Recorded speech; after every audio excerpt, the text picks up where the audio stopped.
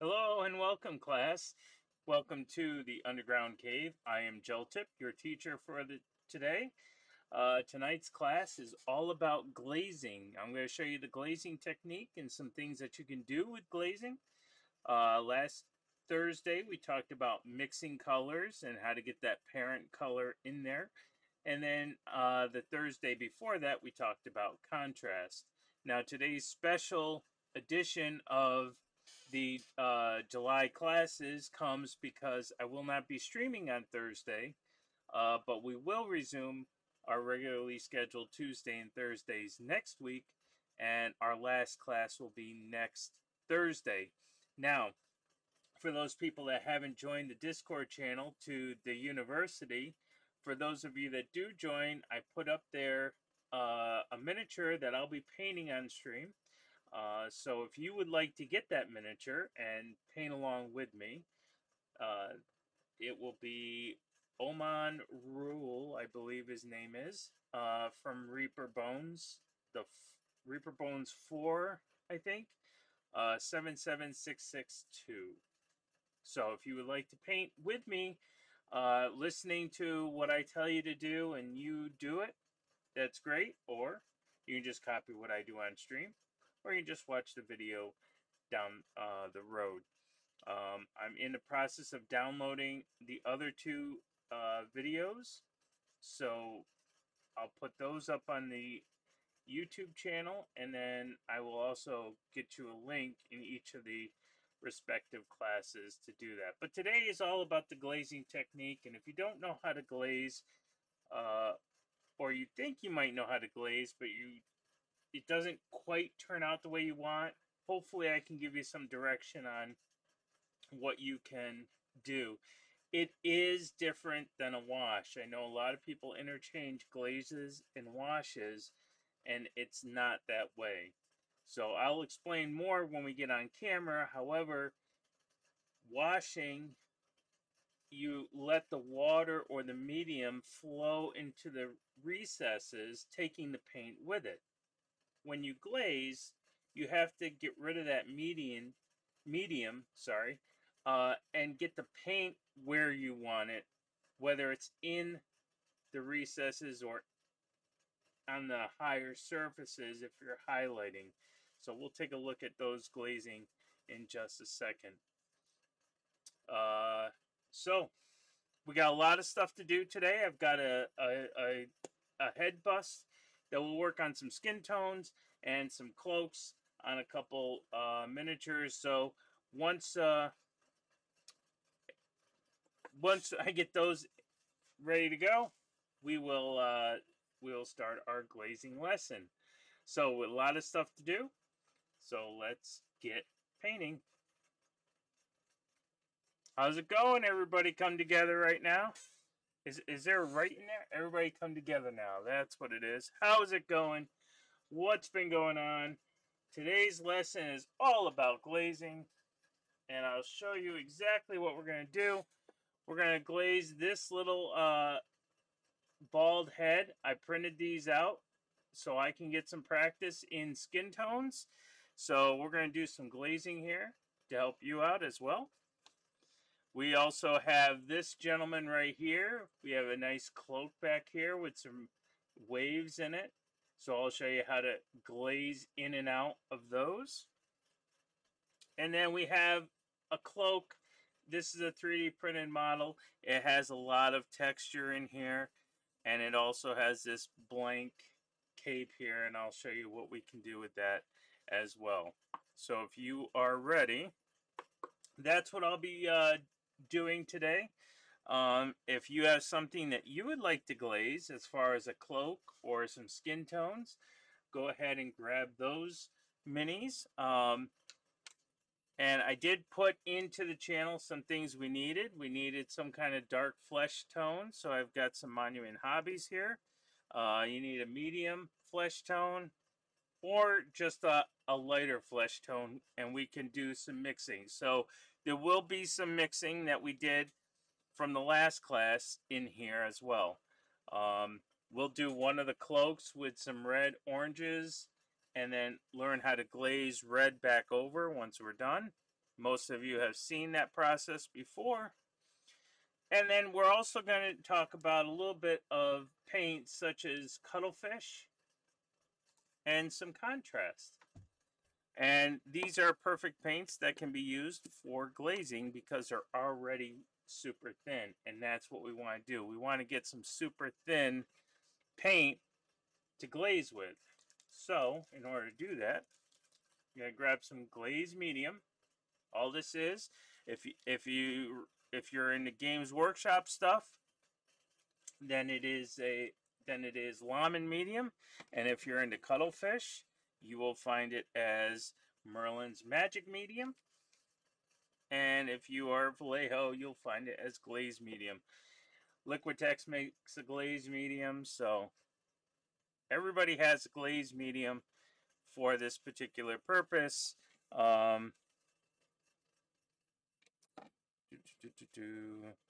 I don't think I have a glaze medium from Folgart, which is the crafting, but I'll show you a couple different mediums. They're kind of, you can figure out which one you like better. This one is the cuttlefish one, so we'll just throw that over there. Cuttlefish is already thin, so you might not need a lot of that in the cuttlefish paint. This is the glaze medium from Vallejo. You can kind of see it's about the same. If I had some Lamon medium around, you would see that that would be the same as well. Water works just as well. You can use water. If you're going to thin with water, I would suggest you get yourself clear water, not stuff that you've been using to paint with. And I'll just take and dab some water on here onto the wet palette. So again, medium, glaze medium, or water, whatever thins your paint down. All right, so I want to start off with this bust right here, this bald head. And you can see he's all primed white. So before we can do any glazing, you can't really glaze over primer. Primer is very porous and it absorbs all of the paint. So what you want to do is make sure you have a layer of acrylic paint down. So what I'm going to do is I'm going to start off with some purple. Now purple will get at the recesses, but it's also going to add a layer of acrylic so that I can do some glazing and I can do some painting on. So because it's contrast, I don't need to thin it out at all, although I'll put it on the wet palette. And I'm not going to use the contrast medium. Contrast medium thins it out. That's another kind of glazing medium, the contrast medium. And so I'm just going to take this purple and I'm just going to paint on here. And you can start to see how thin this is, right? That's the glazing part of this. But this is an acrylic paint, so I need that acrylic layer over this prime layer. It's very hard to glaze over primer, as you can see. See, it's just tinting right now. It's not doing what we need it to do. Maybe I'll grab a little bit more out of here.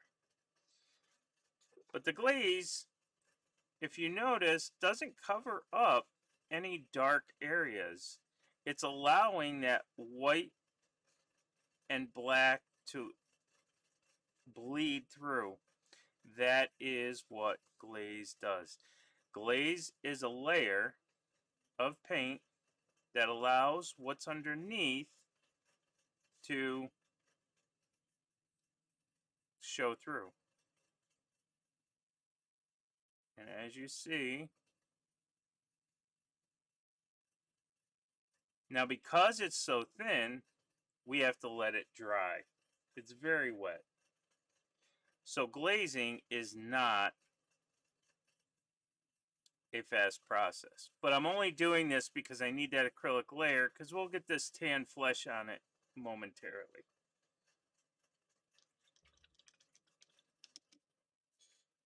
So we don't need to use contrast to do stuff. we can just put a layer. What do I want to do here? I think I want to get a layer of red on here. So I'm going to take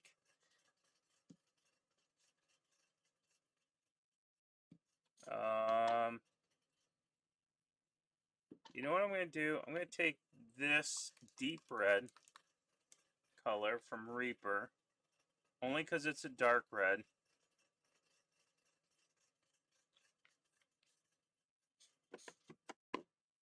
Oops. Somehow I got red all over myself. My little monument hobby thing exploded, so let me just dry off my hand before. Alright, there we go. So what I want to do is I want to start off with an acrylic layer. So I will thin this down just a little bit. So I'll take some water from there and just kind of paint right in there. I'm not too worried about how thin it is. The primer can show through a little bit, or that gray I should say, as long as I'm getting a layer of acrylic on here.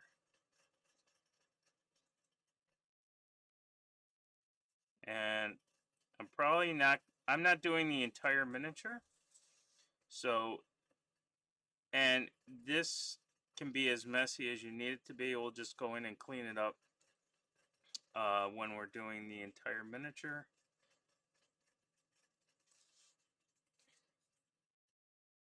But the reason I'm not being super careful is because I have all this inside stuff that I have to get paint on.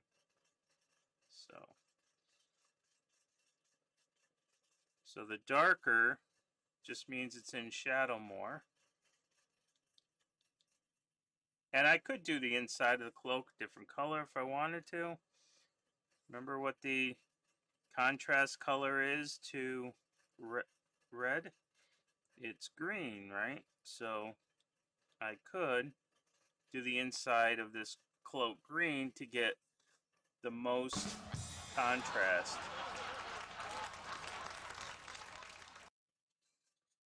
Hey, Pete the Hydrator, how's it going? How is it going?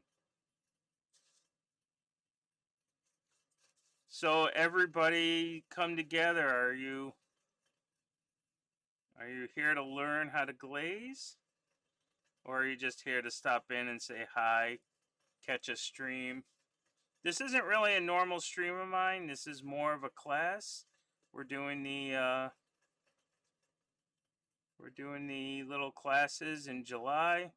This is in addition to what we did last year. Last year we did the beginning ones, and this year we're doing beginning part 2. It's more beginner intermediate is what I like to call it. Very slow, trying to sleep, but it's too hot. Yep. It is hot everywhere.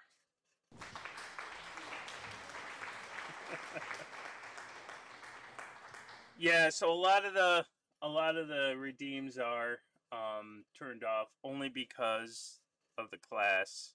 But I have the sounds in there so that if I miss something or you want to ask me a question and I don't see it right away, you can always make a sound and I will look up. Always highlight your questions for me and I will be more than happy to answer them for the class. And then we will resume our regularly scheduled streaming next Tuesday. We're just doing this today because I will not be around this Thursday. So I figured I want to get all the classes in as much as possible. So there we go. We have our acrylic layer, and then we'll get more red on this as we go. But again, it's thin. You can see how it shines. It just means it needs to dry. So glazing is not a fast process. So do not think that you're going to do this as a speed paint. I mean, I could blend right now. I could sit here and put more colors in there and wet blend it, but we're not showing the wet blending. We're doing glazing. A few moments later. So glazing means I have to wait for this entire thing to dry before I can get my layers back on. and play it a few moments later. Okay, so we have this guy. This is almost dry. It's still shiny a little bit, so we'll wait for this guy to kind of end up drying out. We'll wait for this guy to dry out. Let us go over here to this young lady. So I want to explain a little bit about washing and glazing while we're waiting for the other stuff to dry. So when I have when I take a brush, and you want to make sure that the point is you want to make sure that the tip is as pointy as possible. As soon as you stick it into water, look what happens to the tip. It gets rounded. That's even if you end up with the medium. Okay? Even with medium, it's going to get this rounded tip.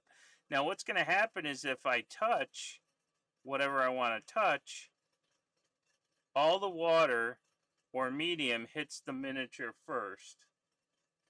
And then in the recesses, this kind of flows and it drags the paint with it. That's a wash.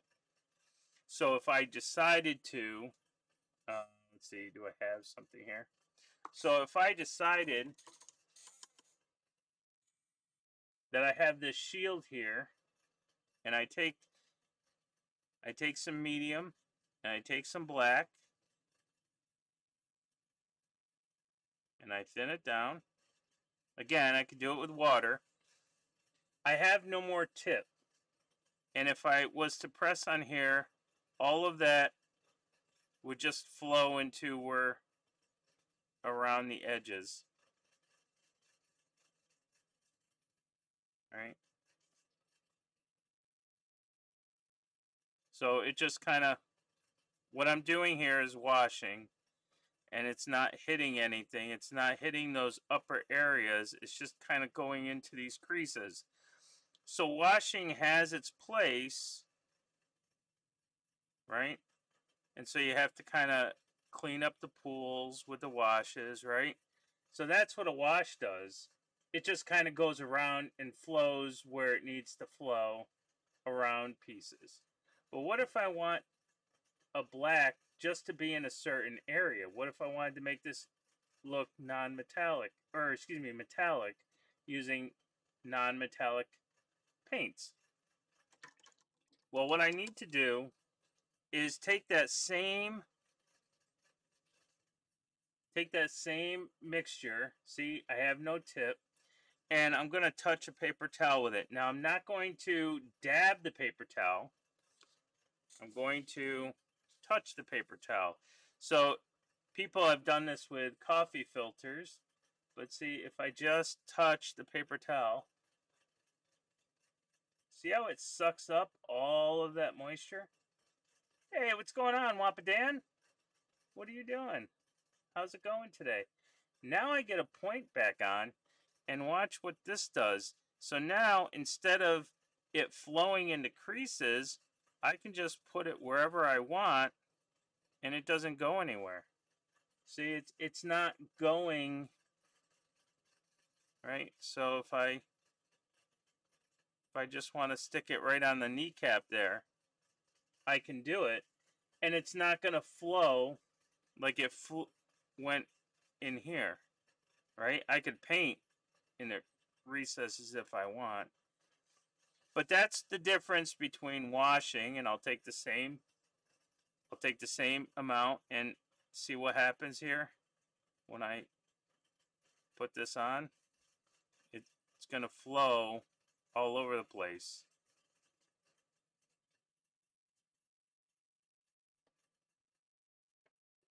I mean, that's probably not a...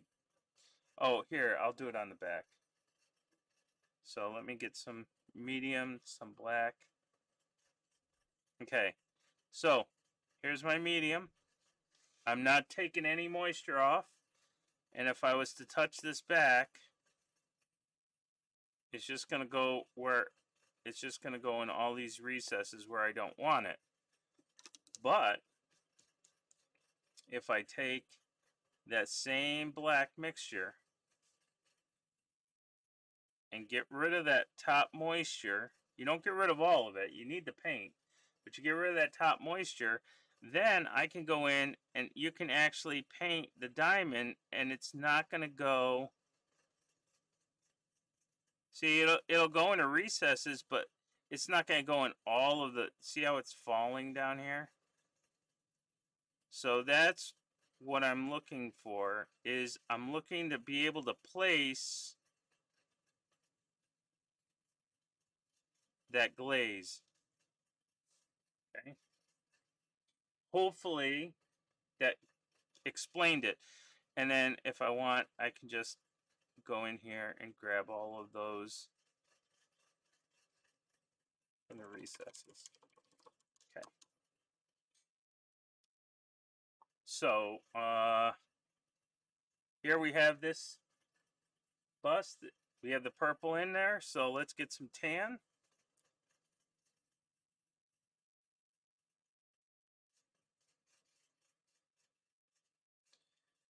And we'll get some medium in there. Thin this out just a little bit. Now I'm not gonna glaze this on. What I'm gonna do is actually paint, but I'm gonna try to stay away from those edges where I have the purple, because I kind of want that.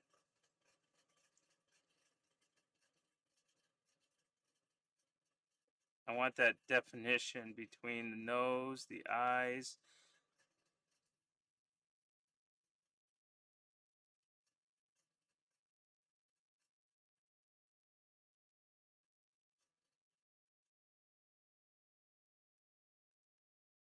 All right.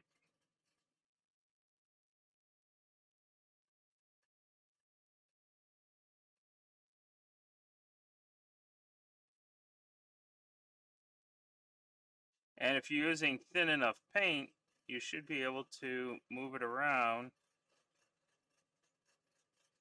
leaving a little bit of that purple left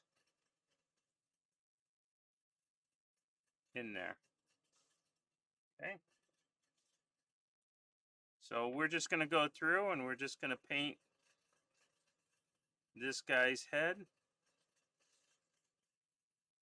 And notice now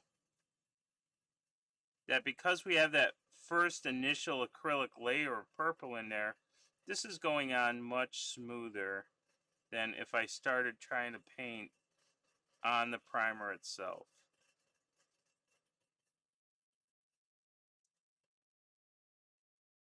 Oops.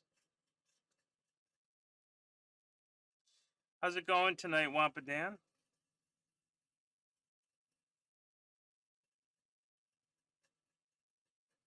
We're just working on a little class here for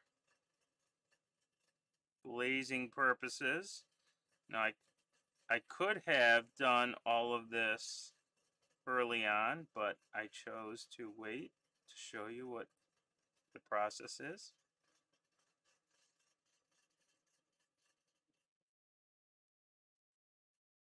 I finally get a chance to actually work on these little balding busts. I have a few males and I have some females, so that I can work on skin tones. There are all different types of skin tones.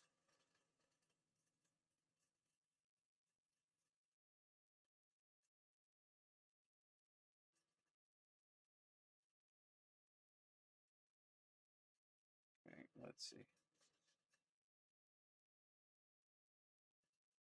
Get under here. All right. There we go.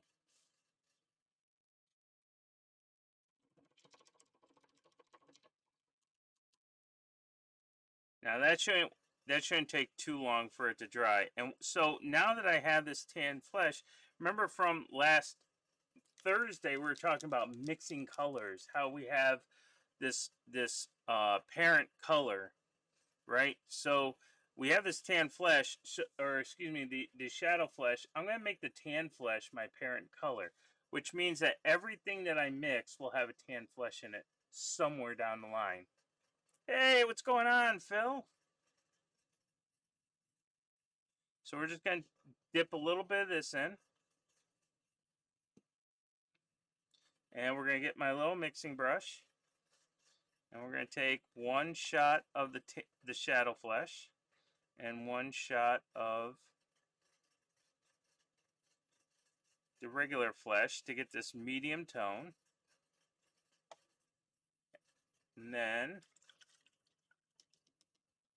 remember I always say we need water to make sure it's all mixed. I'm going to actually use some medium as well. Now when we glaze, we want to make sure that we have enough medium in here.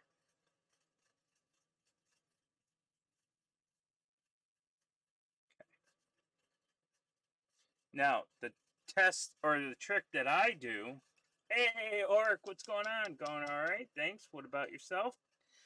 Not bad, just giving a little glazing class. So I'm going to take this, and you can test out your glaze by the whiteness of on your thumb. So you see this white line. If I can paint on my thumb like that and keep that white line there, then I know my glaze is thin enough. Notice that my white line is covered on my thumb, meaning that I don't have this thin enough. So let's get some, and we're always using clear water or clear medium. So let's try that again. Try this again. Still too thick. All right, let's get a real brush in here.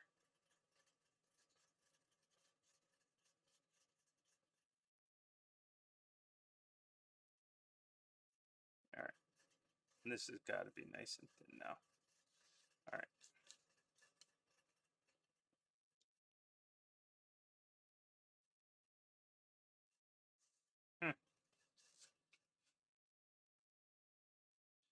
All right, so if that's the case, we'll just do it this way.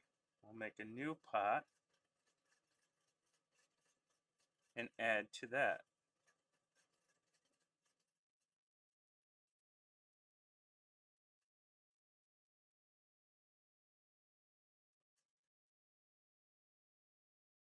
Okay.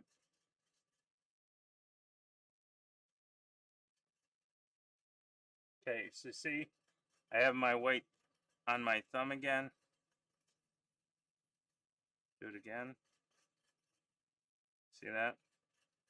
So you can see the whiteness of my thumb. That's what you're looking for. Now what you're going to do, you're going to take this, and I could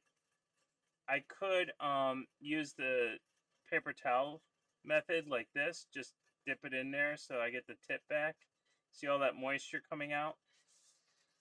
But I'm going to use my thumb for the ease and quickness of this.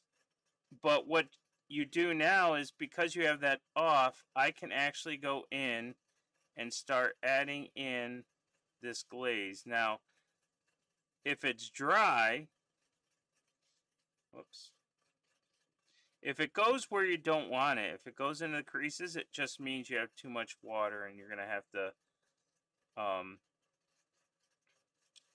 to get the moisture off. That's why when you see me do this on stream, it's because I'm trying to get the glaze to go. So like over here. Now here's the thing with glazing, okay?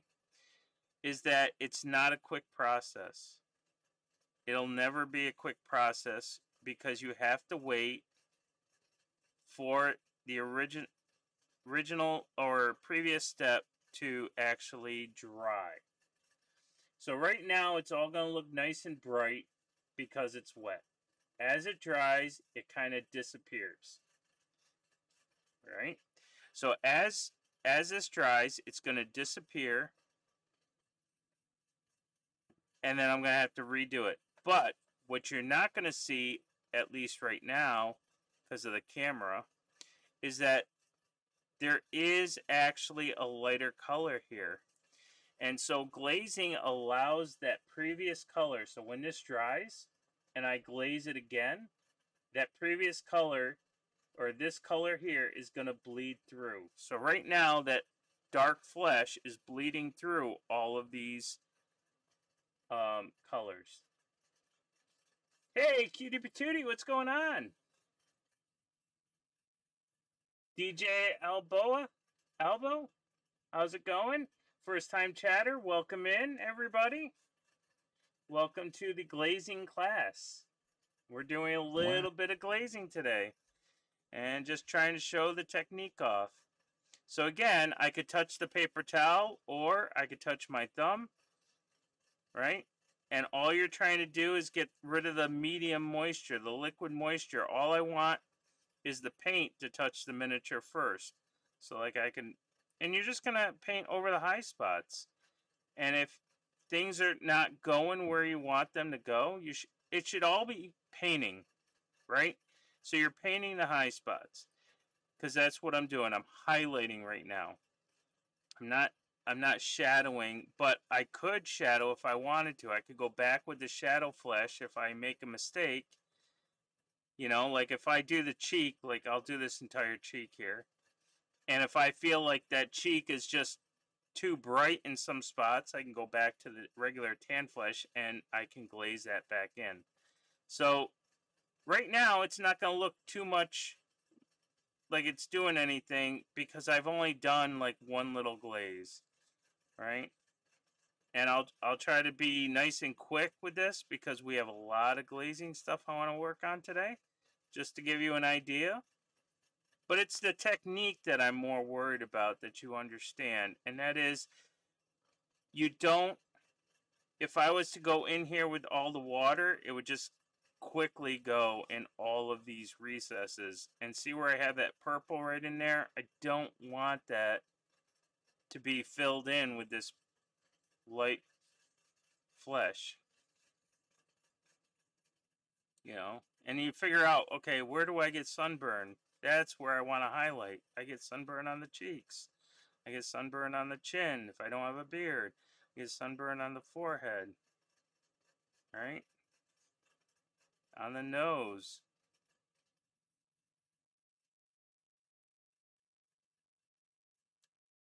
On the ears, somewhat.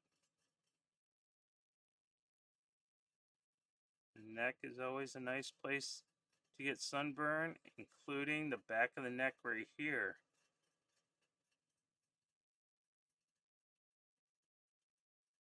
Now I haven't done anything else. I haven't added any other colors. So once this is dry, I'll go over it again with the same exact color that I had, and it will get even brighter. It will get as bright as this right here. And then I will add in, once I get it to the desired color I want, I'll add in a little bit more white or brighter flesh, and we'll redo the process. So that's all we're doing. So I'm just taking this color and just hitting the spots that I did again. I don't know if I did these or not. So what is the point of glazing if it takes so long? Well, if you're a speed painter, probably wet blending is more of your style to go because you're constantly painting when everything is wet. Glazing, you have to kind of wait for it to dry. It doesn't take a long time to dry. You just have to wait for it to dry. But what glazing does is it allows you, and it's the same thing with wet blending, it allows you to soften those lines that layer. And I'll show you that momentarily. But we're just right now.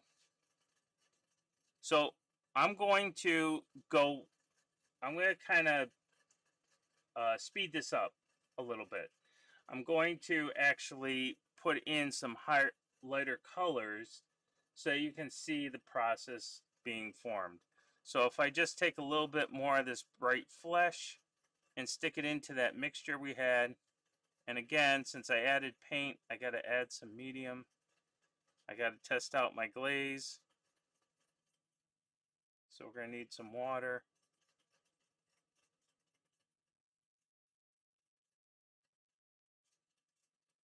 Test out the glaze. Okay, so I can see the white on my thumb. So now what I'm going to do is I'm going to take this and making sure that all of the places are dry, I'm going to go back over with this lighter color.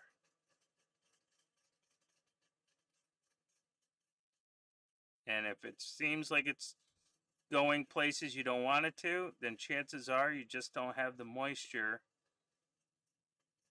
off of your brush.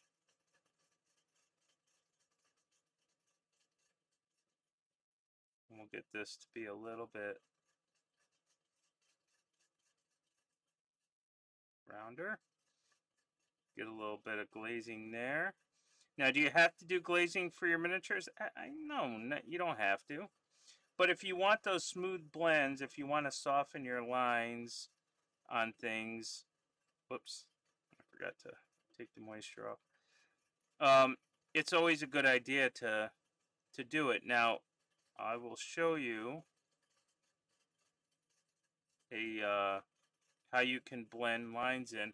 In fact, when you go from different colors, from a dark purple to a blue, all of this is glazing in the middle. It's just mixing and glazing. And that's what I mean by softening those edges. I could paint each layer in, but then you would see this line. So I want to soften that line. I want to erase that line so it gradually goes through. And so that's what the glazing does. If that's not where you want to go with the paint, then you shouldn't, you shouldn't waste your time. This is just more of nice soft highlights. And I'll tell you, glazing is a dream when it comes to female flesh. I mean, when I did a piece for a Discord event, and I was really practicing my female flesh tones, and it's just all soft highlights, which means it's just, oops, I can't talk and paint at the same time. I keep forgetting to take it off. Okay. So there's that, and then what I'll do again, take my parent color, and this time I'll add some of that into the parent color. Well, I might as well just add it in there. Test out the glaze. Glaze is looking good.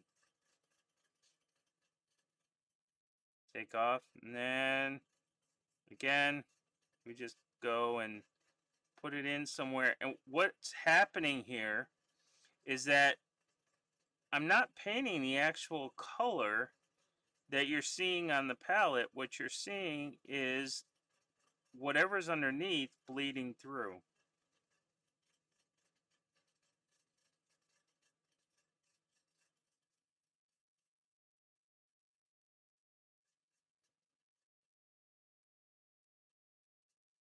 Right?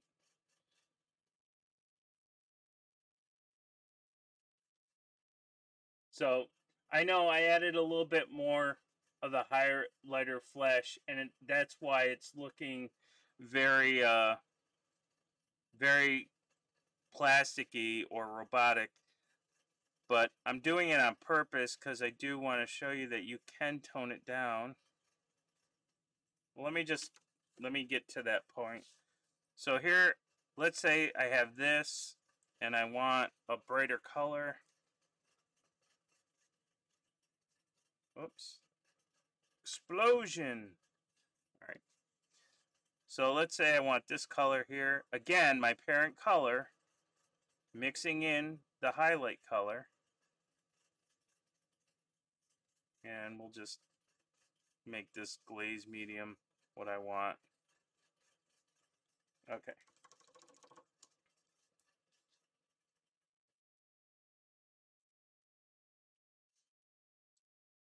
So there's a certain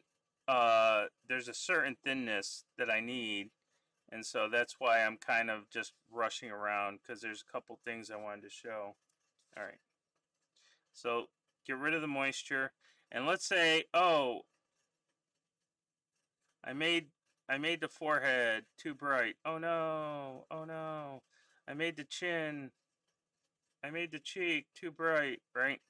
So like let's say I made that happen and I didn't like that. Well, what you can do with glazing is, so right, you make this line, okay? So let's say you have that line there and you're like, "Oh, I don't want that line." Well, I can come back to whatever color I need to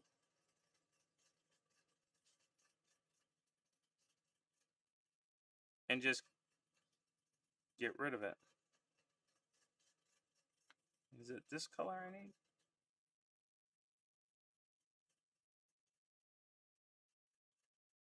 Yeah. So you just kind of get rid of that line just by simply going back with a little darker of the colors.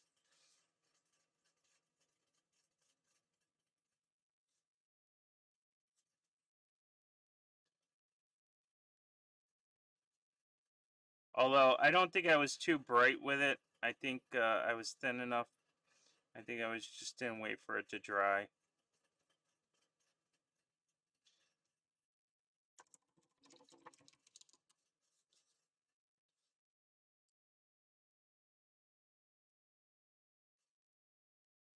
All right, what have I missed here? Anything? Let's see. Hey, how are you feeling? My typing sucks. Good to hear. Definitely can always share in my Discord. Feedback. It's the weirdest tree beast. Glazing is amazing. Yes, it is. Working. Let's see. Let's see. I'm glad to have learned it. Cool. So there you go. That's glazing. And I want to make sure that we have enough time to do a lot of this, but you can start to see the smoothness, right? And I could keep on coming out, and I could keep, this is still a little wet, so I can bring it out a little bit. But it's, the alternative to wet blending. Wet blending is more of get the paint on, then get the second paint on and mix the two together. And you can certainly do that. Glazing, you have to wait for the thing to completely dry before you can go to the next step. And each time you do it, the new color, where is my, oh, this. So each new color you do, the other one kind of bleeds through unless it's too thick. So I think this is going to be way too thick.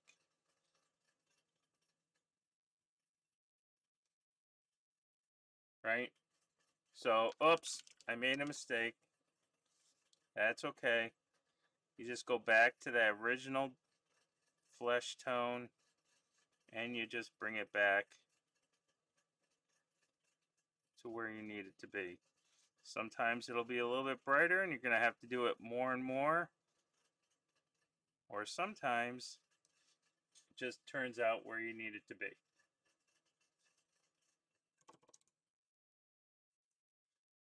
Again, I can't emphasize it enough. It's not a wash.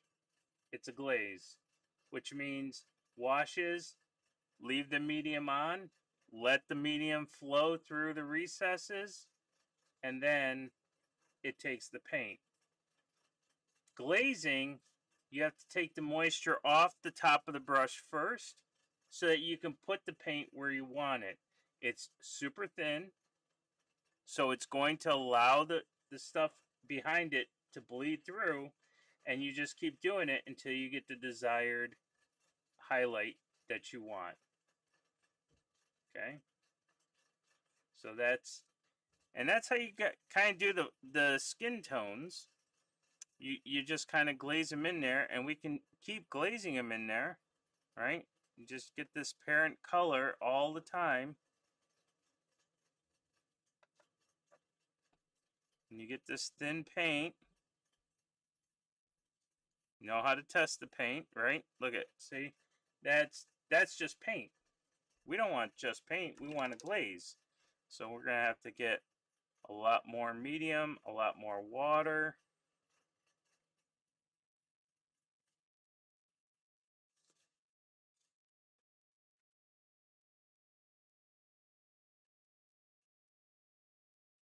See, we're getting there. We're getting there. You still can't see the white of my thumb, so we're still not thin enough. All right. Before I move on, I do want to say that, let's say I want to highlight the top of his head here. Easy impressed. You have raids off. Yes, I have raids off because when I'm doing the classes like this, I don't have raids come in and interrupt what's going on. So people just have to come in, and this way they get to ask questions. So I turn a lot of stuff off when I'm doing the classes. Raids will be back on next Tuesday, and then they'll be off for the final class, and then I'll have them all back on in the last week of, or the first week of August. So when I'm doing the classes, though, it's much easier because eventually these are gonna be videos that I put up on YouTube, and so I don't have raids coming through. I don't edit the audio, so everything that I say in chat here, and any mistakes I say and fumble over my words will be on the video. But as far as all the other, the raids and the hosting and all that stuff, I kind of keep those off for these things. All right, so that looks like a plan. I think we got our glaze. Just on the off chance. So I'm going to go back to this color here really quick and get this. And I want to show you what happens when you try to glaze before it's dry. So here we go. We got this nice and glazing right there on his head. And then somebody wants to go in and they want to do more glazing. So they take the paint off the brush, and then they go in and they start glazing up here. And what starts to happen, of course it's not going to happen right now. What starts to happen is that it'll start to pull away from the miniature. Let's see if I can make it happen. So we'll give it a few seconds.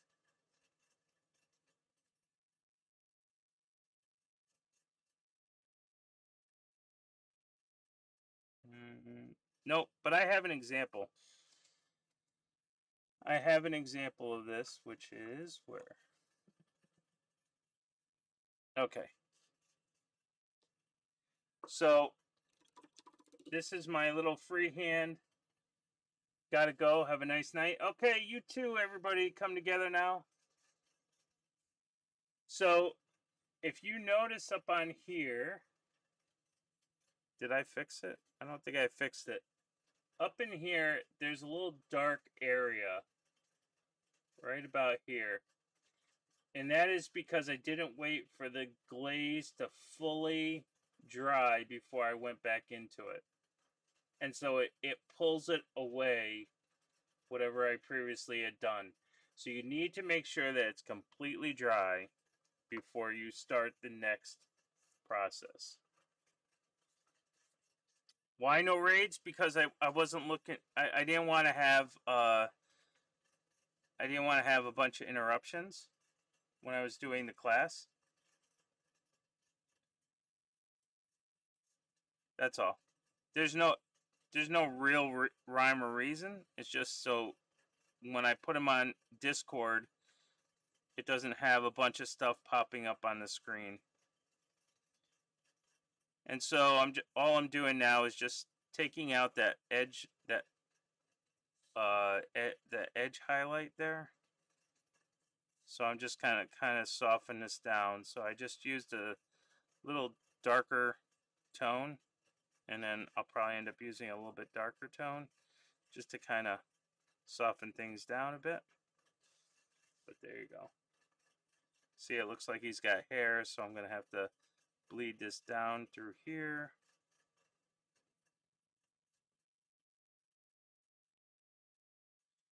Grab some of this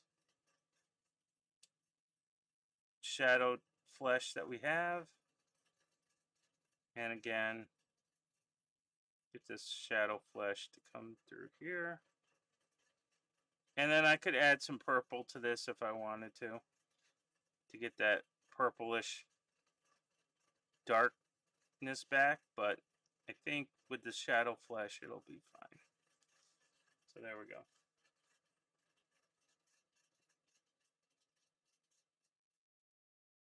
And then obviously I would keep doing the purple line on the bottom left, aligns perfectly with the volume slider and messes me up whenever I use it. sorry. If you haven't subs Gel Tip, you're crazy. He's amazing, I promise. So obviously I would keep going with this and keep practicing, but you know, there's a lot of material today, and I want to make sure we can get to everything I want to show you today. So we're going to put this off to the side. This was more about showing you the glazing technique, what to do and what not to do. You don't want to wash the model, you want to glaze it. There are certain points where you want to wash something versus glazing it. So washing, keep the moisture in, let it pull the paint through the creases.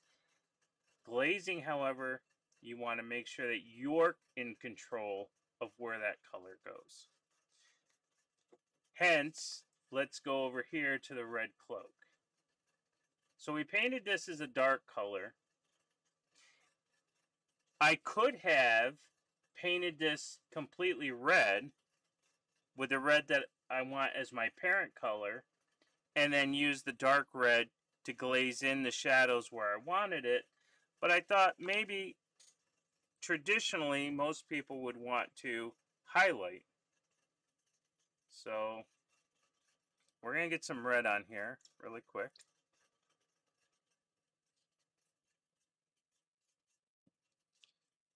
And again,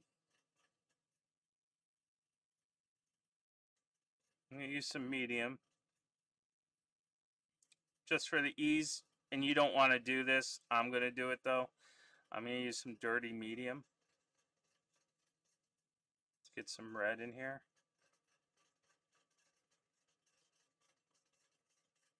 And I'm using water as well.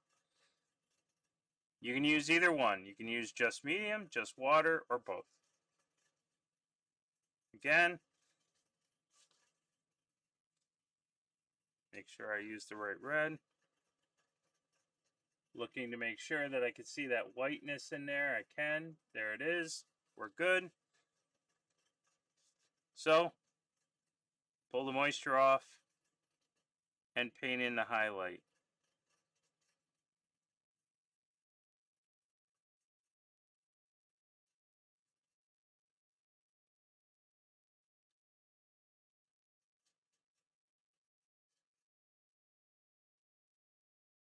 Now, the reason I'm doing it this way is because I do want to show you that you're not going to see the red you're looking for right now because this paint is so thin. It's a glaze, but notice it's not going into the recesses. It's going where I want it to. If I had so much medium and so much water on this brush, it would be flowing into that crease right there, and I don't want it to. I want it to stay on the top.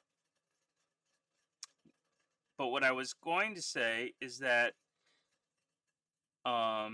you're not going to see the original red yet that you want to, because that paint is thin and that darkness is coming through. But there is a layer, I don't know if you can see it, there is a layer as wet as it is, of that red.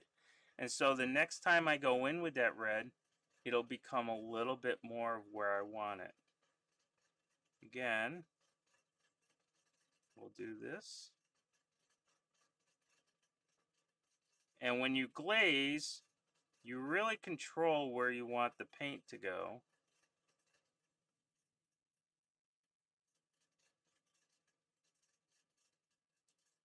Okay. So we're gonna leave it that way. There is something I want to show you, and that is, let's say you're impatient. Let's say you're completely impatient and you want the red in there. And so you decide, all right, I'm going to do this. Look how stark of a difference that is. Eventually we can get there, but then what you're going to have to do is you're going to have to take that original dark and you're going to have to thin it down. Oh, I already have it. Right here. And then you're going to have to thin it down. All right, Orc, thank you for stopping in. I appreciate you coming in. Have a good night, and we'll see you soon. So what I can do is I can actually glaze a darker color over that. And eventually I start blending in that lighter color to the rest of where I want it to be. So what I'm doing now is I'm glazing in or below, incorporating that red line into where I want to incorporate it in. So there's two schools of thought here. You get where you want to be and then glaze in the recesses, or you start with the recesses and you glaze where you want to be. And again, it's not a quick process, but eventually you will get both pieces where you want them to be.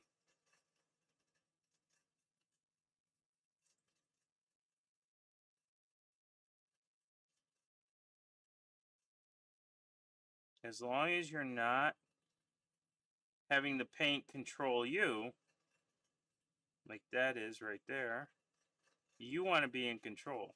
You want to say, if you have to say to the paint, get out of there, then obviously you have too much medium or too much water in the brush. You want to be able to say, this is where I want you. Stay here. Okay.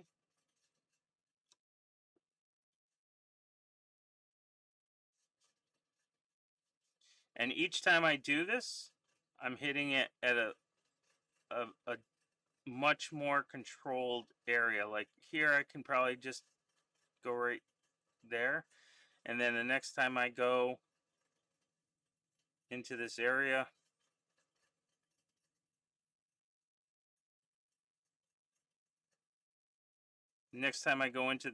I'll just stay on the crease itself. So this is just one way.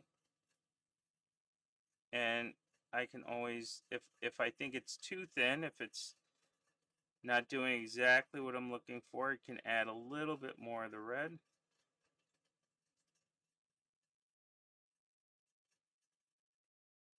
I mean, you have to gauge the amount of time you want to spend doing this, as opposed to what are you trying to achieve.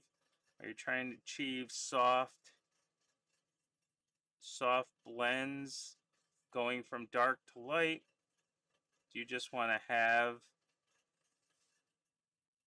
a highlight on there? I'm trying to get it to the point where I can start using the dark up on top so that it starts to look similar. So I never really do reds like this, but I figured this is the way I would show you right now. because it kind of is consistent with how we were doing the skin. Whoops. And the beauty of glazing is that you just dry off your brush and you get rid of where you don't want the paint. Okay.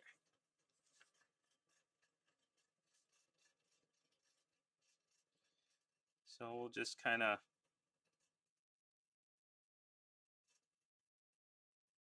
bring in this red into that hood. And you can start to see how it's flowing into that crease. I didn't get all the moisture off I was looking for. So that's why I have to get it off now. But hopefully you can start to see it coming alive. Or getting to the red that you want it to. And it's just over and over. We're just doing this over and over.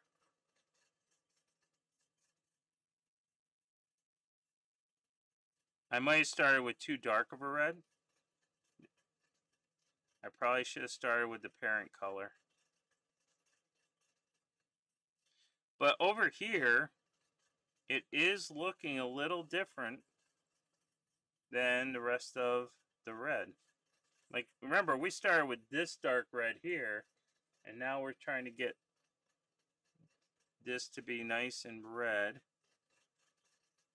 Oh, yeah. You can quickly tell as you do this when you didn't take off moisture. It's pretty evident to tell. And what I'm trying to do is trying to pull it so I can show you that what happens when you don't wait for it to dry.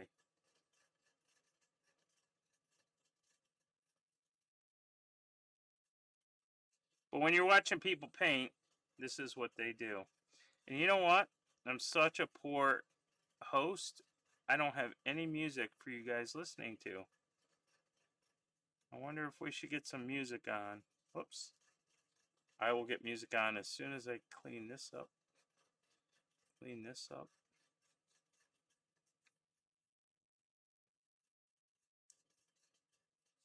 That was me backing out very messily.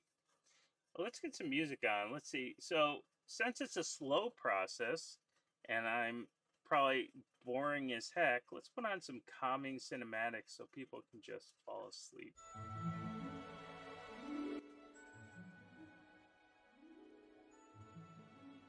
That way people won't recognize my mistakes when I make them. I'm gonna try to get this red back to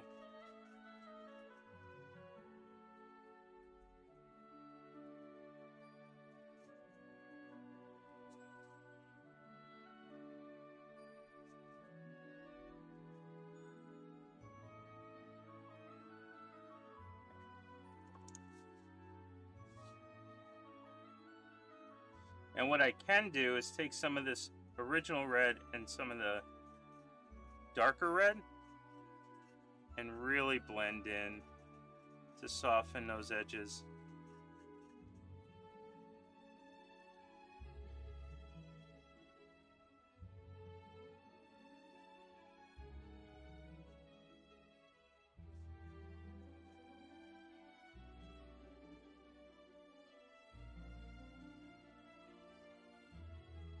Always getting rid of the moisture. Whoops.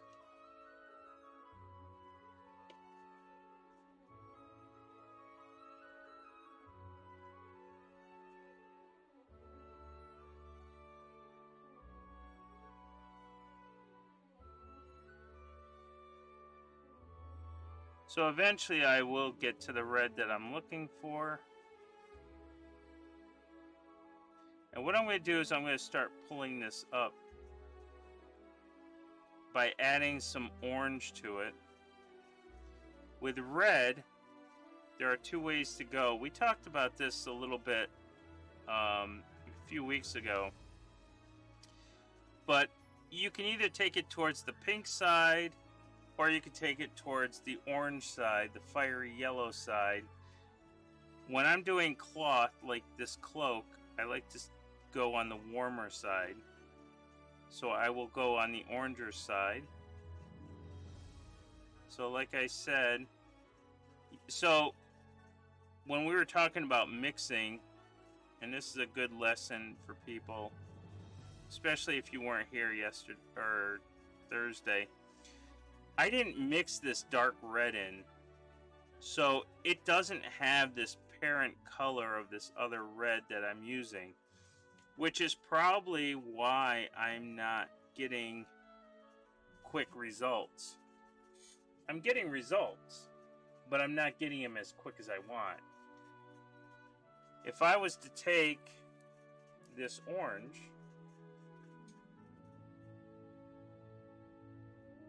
and this is a very bright orange, but if I was to take this red, this orange, this is what we did on Thursday, and I take some of this dark red that we used,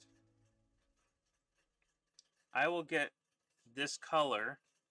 And of course we want to glaze, so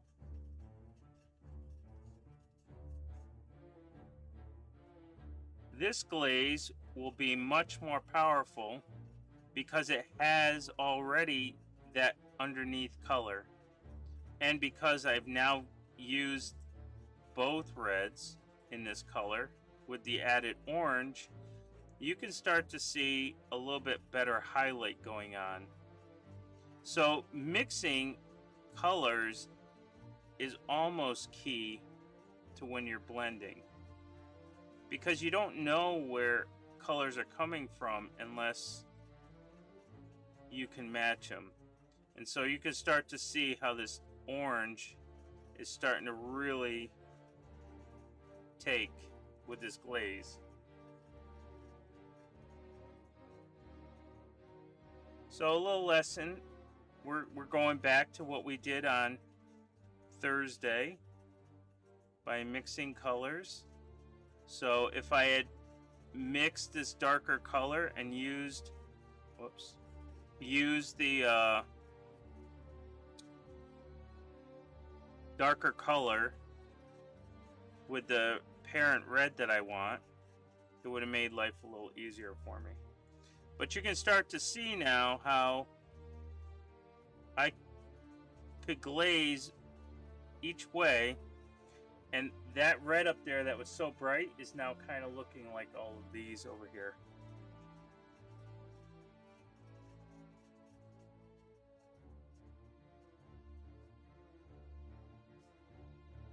All right. And then what I can do is I can add more water. I can add more medium. And a dot of orange.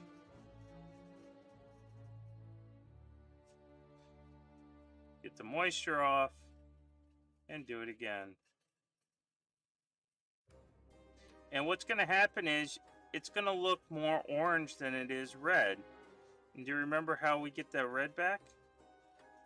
We're going to glaze back over with some red once it's dry.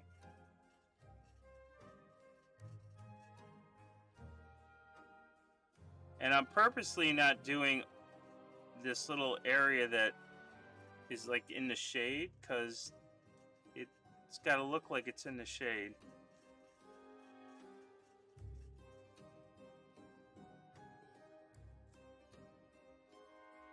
And I'm really only doing the back. I could have spent the whole time doing the whole thing. I like that highlight. I need to be more patient. Yeah, so this is just mixing. It's just taking that parent color of this red right here, mixing in that dark color that we started with, and now I'm going with a nice warm orange. And I'll give it 2 shots of orange. And what's going to happen here? I gotta give it some water.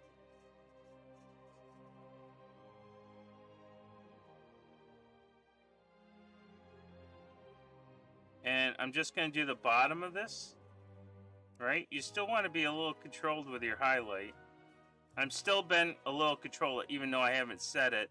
Like you can see there's this little edge right here. It's just the tip of this crease. And I'm staying on the bottom here, right? And I could go up here to the top and just get like some of this top. So you don't want to lose everything else you learned about miniature painting just because you're glazing. It still follows the same premise. You just have to. And I can use this same color to do it again, and it'll brighten things up.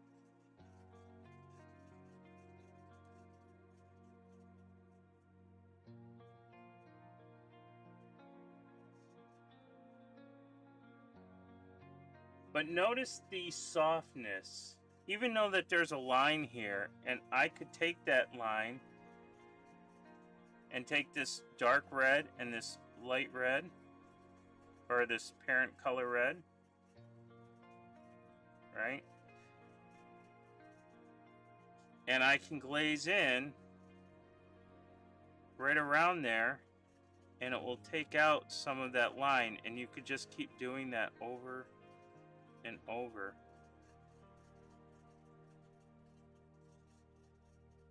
Now I'll take more of this dark. This is all that mixing that we were talking about on Thursday. That you can just kind of soften that edge right straight down. Come back to this. And again, this could all be considered wet blending if you wanted to wet blend. But see, now that line has gone away. You don't have that big orange line right there anymore. And we'll just wait for this to dry. But notice that I have all these other pieces that I could go back over with the same color. Right? So if I do the same color, it's really just, it's taking that same color and bleeding it through. Right? I don't know how else to say what glazing does other than that previous color bleeds through, and if it's the same color as what you've been using, then it just kind of enhances the color to make it more of a highlight. Right? So I haven't really added any white here. We just kind of kept everything where it's supposed to be. Okay. Now, if you want to, you can take some orange and just a tad bit of this, just to get a nice orange color in there. We will thin that out with some yellow, or excuse me, some water. And I know what you're gonna say. Oh wait, don't go that bright. Don't go that bright. Well, you have to kind of go this bright, even though it's not gonna seem like it's bright. You need to get this as bright as you can get it for the red, because I'm going to show you how to glaze red back into your piece. Because right now it's just looking pretty orange, because that's all we've been adding in is orange highlights. Hey, Effie, how's you doing? I haven't seen you in ages. Although I haven't really been lurking, so I haven't been in anybody's streams either. But how have you been doing? I've been seeing a lot of stuff on Instagram that you've been doing. A lot of incredible stuff. And I will do down below here as a nice highlight color.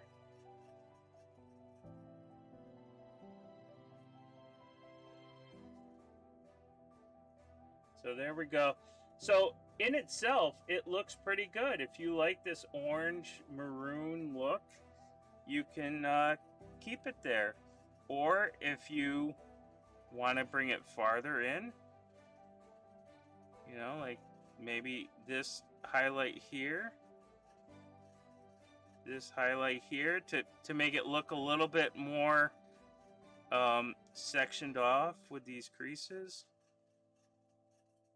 because they're not so out in the open. But we have this, and I can, now that I've added in this yellow, or excuse me, this orange, I can actually go in and add this orange in, and it's not going to be so overpowering, but it is going to be pretty bright. And I'm only hitting the edge. So again, I'm going to take this orange, and because I've already got orange in here, it's not going to be as stark of a contrast because the orange is already there. Thank you. I'm well, just melting the heat. How are you? I'm in my little cave, so I'm not melting, but I will be when I go back upstairs, so I may just live in my cave for a little bit. All right. Okay. So here you go. Here is the, so we started with this, right? We started with this dark red. That's what it looked like beforehand, and now it has gone to something that looks like this, right? And if I wanted to, I could actually bring out a little bit of ivory with that orange and just hit certain areas, but I'm not going to do that. What I'm going to do is I'm going to glaze in red. I'm going to glaze red back over. I think my paint is really warm because it wants to pop out of its shell. Now, this is transparent red from Monument Hobbies. There's Reaper makes a clear red, and there is red ink. Or you can go back to the original red. I could go back to the red I was using before.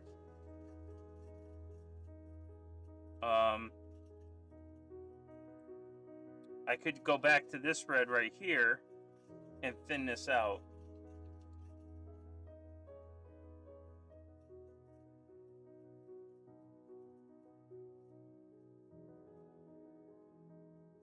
Okay. So, see, you can't see the white in that thumb. That's not a good glaze. Gotta make sure it's nice and thin so you can start to see what's going on.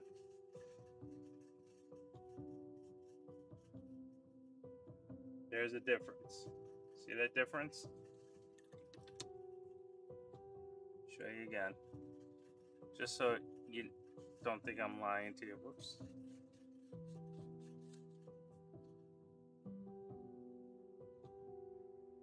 See?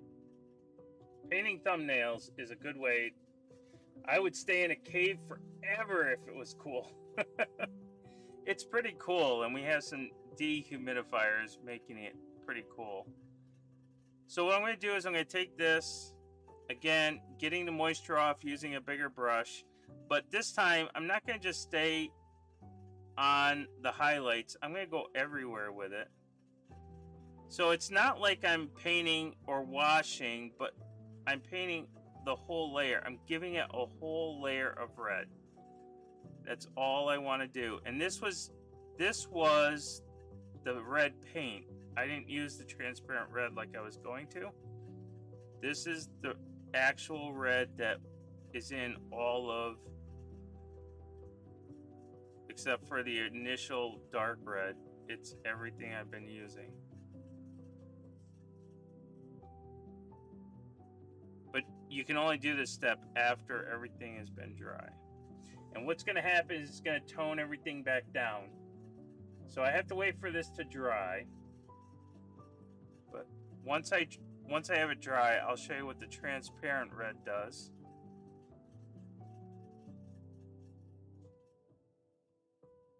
But the transparent red is going to bring it back to being red.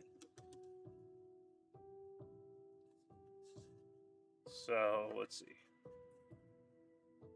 We don't have the highlights bright enough on here, but just to show you, if I was to take this orange and I'm just gonna make some highlights on these scales here, just to kind of ruin the suspense for you, so you can see where I'm going with this.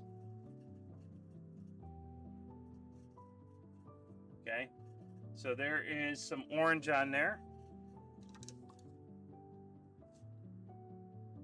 and let's say that I have in between that orange, let's say I had some darker red, something like that. So now I have to wait for this to dry. But I'm going to take this and I'm going to do the same thing. I'm just going to glaze. And when I glaze over it, what happens is that the highlights will still be there, even though you can't see them right now because it's wet. The highlights will still be there, but they'll have a more reddish hue. It'll be more subdued. And that's what you're looking for. So we're going to bring this back to red. Even though that looks nice the way it is, I think it's still too orange for my taste. So I'm going to bring it back to red.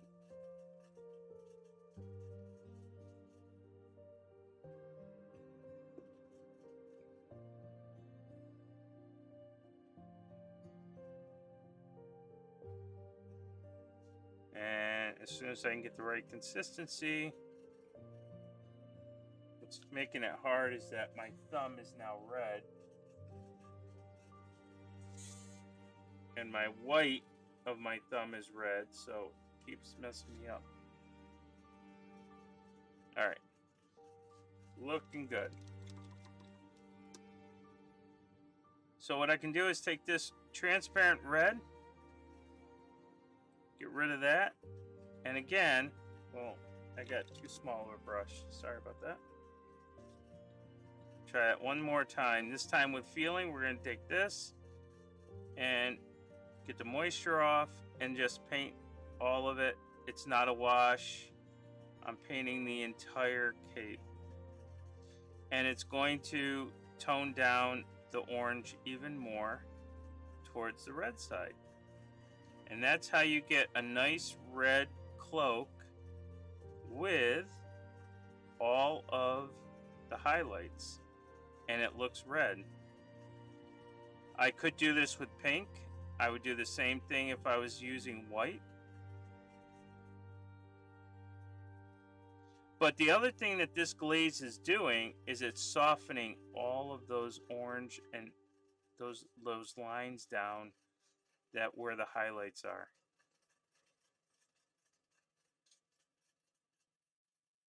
So looking at it from this way, you don't see that orange as much as you do this way. And that's all the glaze is. So you take your glaze. I'll take this glaze again. Get rid of the moisture. I'll dab it on the cloth. And you're just going to paint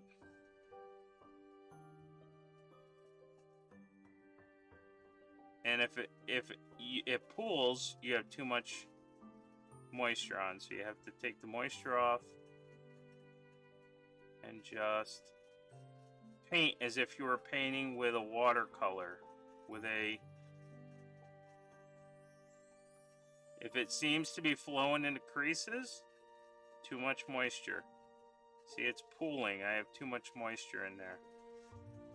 So there we go. That is a red cloak. Hey, Jotun, how's it going? So, we've done some flesh. We've glazed in some flesh. You can start to see now how that light color has dulled because it's been drying. You can still see some of it, but it goes away after a while. And this is a great way to start glazing this again.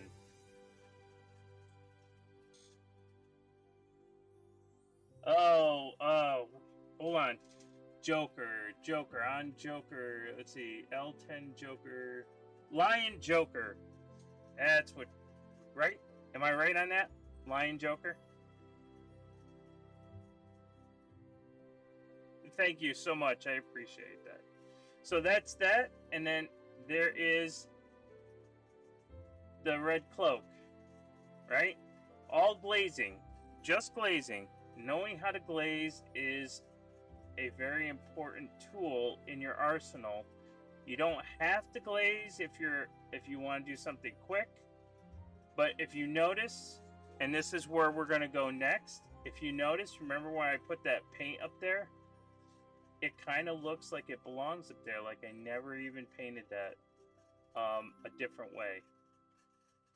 So that's glazing, and that's how I do red, by the way. If you want to bring it back to red, you have to really push that orange or that pink and then glaze the red back. Difference between glazing and washing is the moisture. What do you want the moisture to do for you? Do you want the moisture to flow into the crease and pull the paint with it? Or do you want to have control of where that paint goes?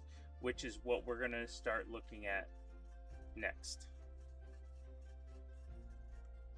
Remember, folks, if you have any questions, don't forget to highlight it. I think I made it 10 points to highlight your message. You can also use sounds in case I missed the question. But I think the next one we're going to do is this 3D printed young lady. And I'm going to do her cloak. It's a nice flat cloak that I printed out. But for this one, I'm going to actually do glazing a different way. And remember, you can't really glaze.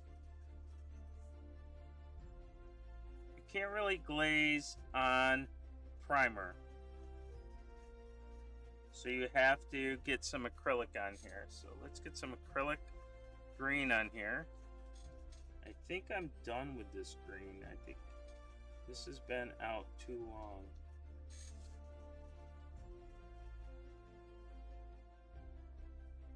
I'm just getting an acrylic layer on here. It's not a glaze, even though it's looking like it's more of a glaze than I originally intended.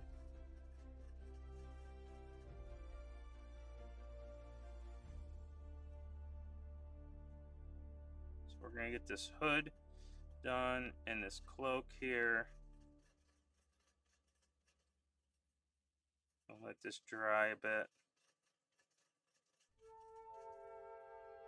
But that's alright. I just need an acrylic layer on. Just like how we put purple on this thing. Just how we put purple on here to get the acrylic tan on. I just need this acrylic layer so that I can get the real green on here. Sorry for not being around more. I've been in rehab. I was addicted to the hokey pokey. Don't worry though, I turned myself around. There you go. Congratulations on turning yourself around. That's something I never put my hand in. I always kept my hand out.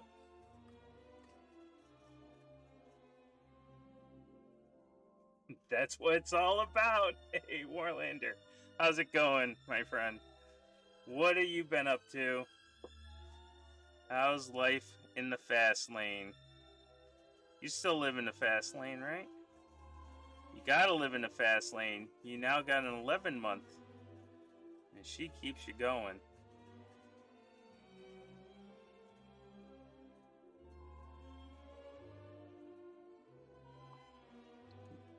I'm doing awesome. Bitterbrush, what's going on? How's it going? Wow. Look at all the cool kids coming in the house today.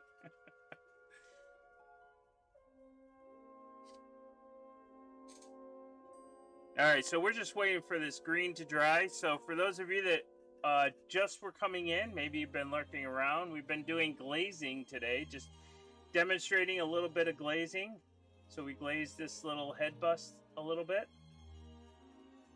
It's a little bit more dull now because everything is drying. And we just did this cloak. We just glazed in that cloak, and you can start to see how red it is. Still got the highlights, but they're much more red. The more you talk about glazing, the more I want a donut. The glazed donut monster, yes. Yes, glazed donuts.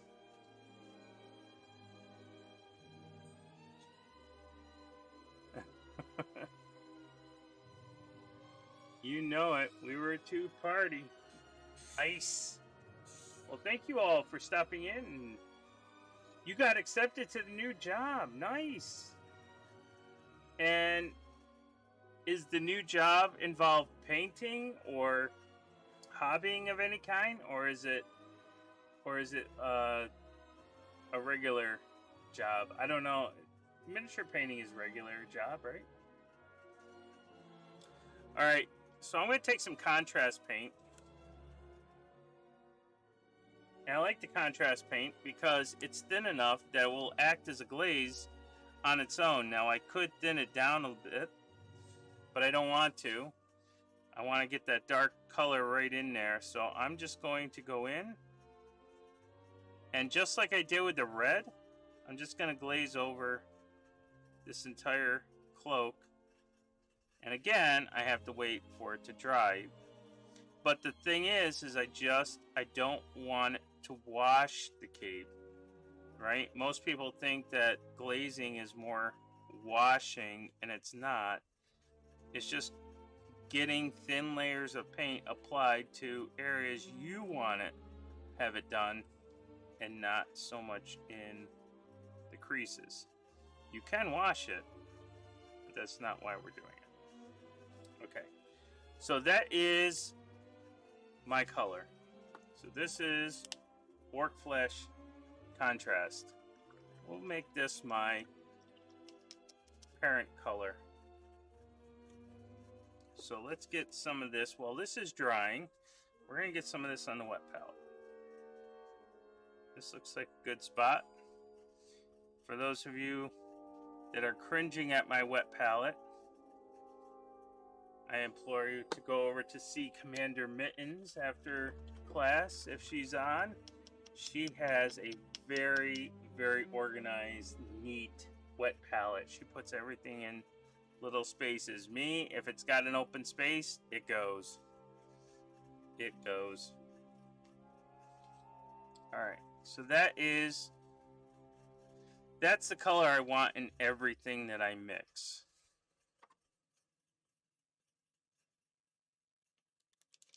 Now I'm going to use something called Ditto Gel Tip, right?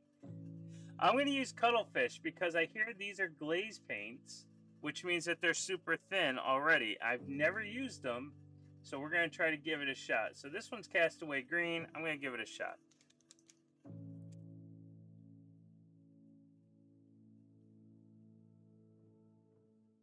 I think I need to shake it up more. Indeed, and I need it. I would agree, they're thin. Yeah, it's made for the glazer, and you can get some really good blends with this. That's from what I hear. So the way I'm gonna do this one is I'm not gonna build upward. I'm gonna build downward. So I'm gonna start with the light color, and then I'm gonna keep gradually mixing until I get to the color to kind of move it all around. And one thing you could do with glazing, that's how they do OSL, and that's how they do non-metallic metal. And it's just this constant back and forth. So that's why I'm trying to show you both ways that you can do this. Some schools of thought is to move it up the ladder to the highlight color like we did on the red. So I've always moved up the color, so this is totally new for me. But I know how to go back and forth to fix things. So I know that the end product is something that I want like right here. So I'm just going to glaze this.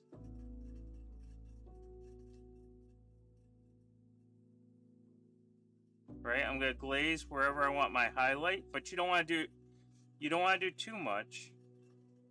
You don't want to make it all mint green, or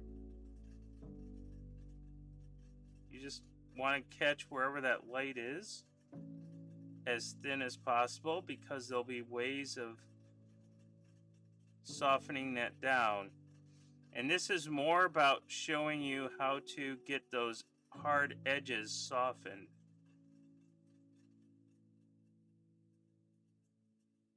And so I would say you can either do this for highlighting, although I would use my how I did it for the red, and then do this when you want to do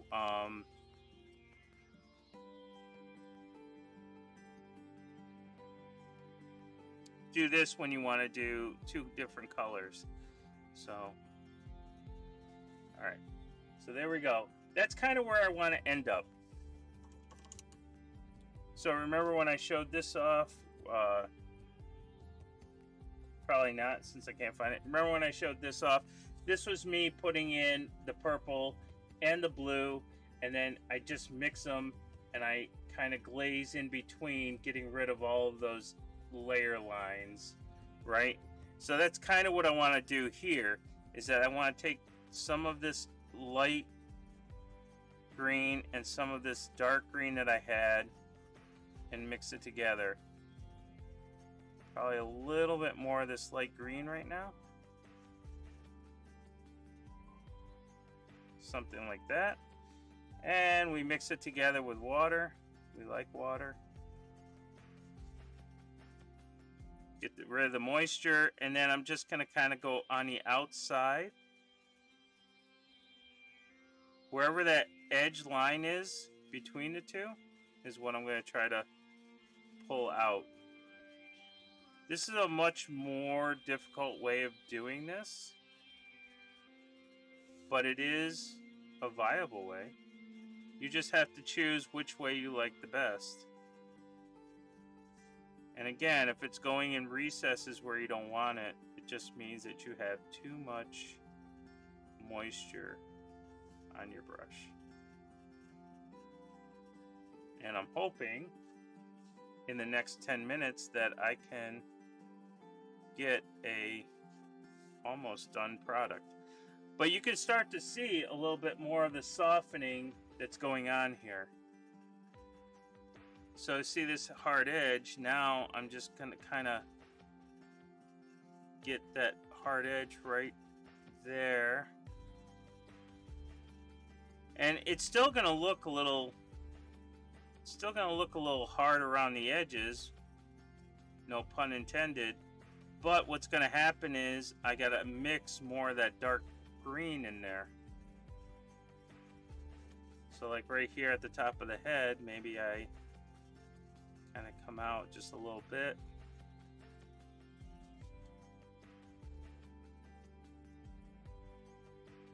So what I want to do is I just want to erase any edge lines the best I can.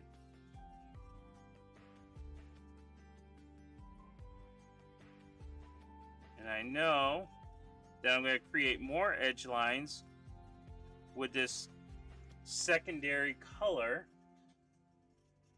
right? So what I need to do is, once that's all taken care of and you've softened out your first edge lines, you're going to soften out your next set of lines by just mixing in a little bit more of that darker color into the lighter color. And one thing that I don't do is I should leave this color in case I need it. And so what I'm going to do is I'm going to take this color and do the same thing, except now I have a new edge line that I have to worry about. And that's more over here.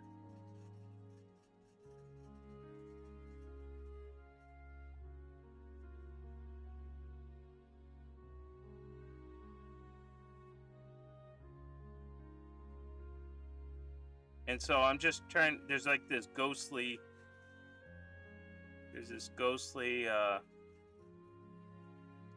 edge line from the other layer we did, so that's what I'm trying to hit.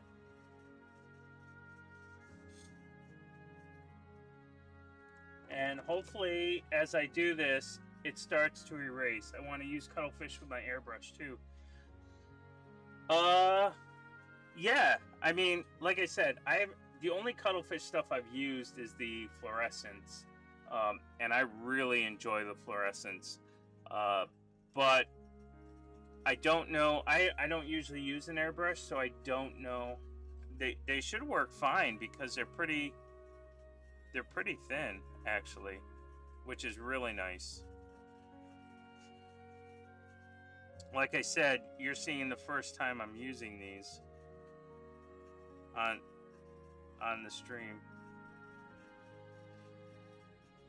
So again, I added a little bit more of that dark green, and I'm just trying to get, I don't want the extreme shadows. I just want sort of a pseudo, like I'm gonna leave it. If I was to shade this using a wash or whatever, those dark shadows would be there, just kind of in the recesses. So now I'm just trying to paint the recesses in, so like this.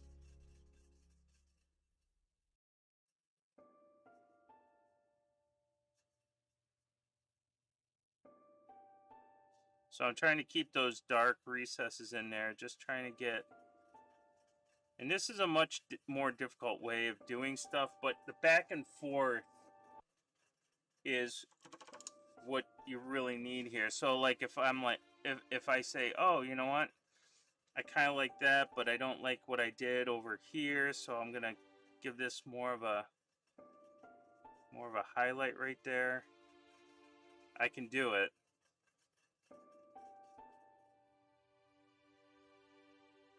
But it still follows that you have to wait until everything dries. I'm just doing it quickly because I'm just kind of showing off a little bit of how this type of technique you could still do,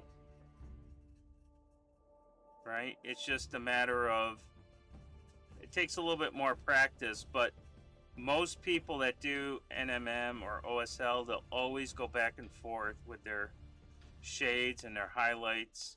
So it's always good to know how to do things one way and reverse.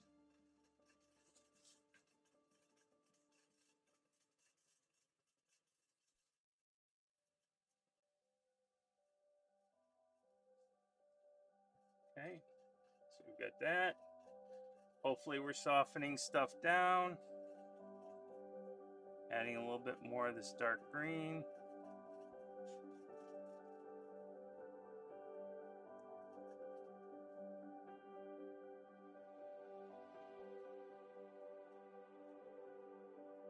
Trying to get as much softness as I can.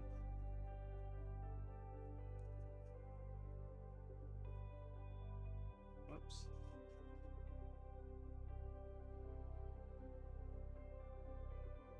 So there's a little bit of high spots here that I want to make sure I preserve.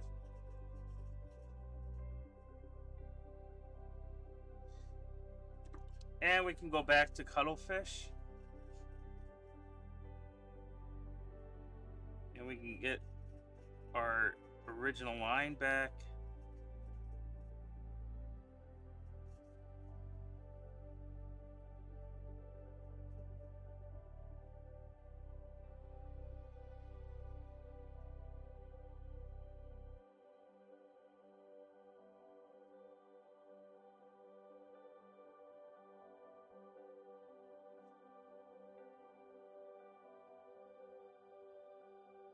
And eventually what I'll do is I'll take this and I'll just do the same thing I did with the red, and that is I will glaze back in a green.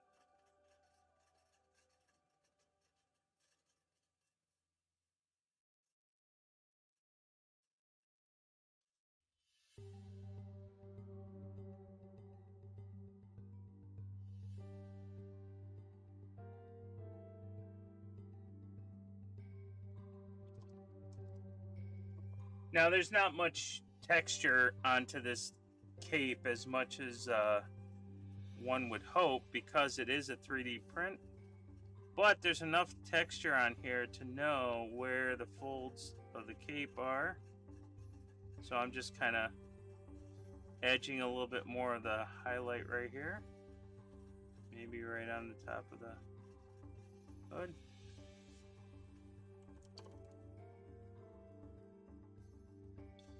And I'll do one more pass right here. Go. And we'll add a little bit of this to this green here. Making a little bit.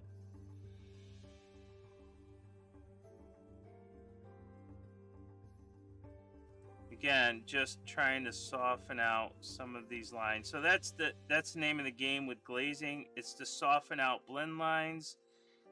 It's to make transition smoother. You can always go back and forth.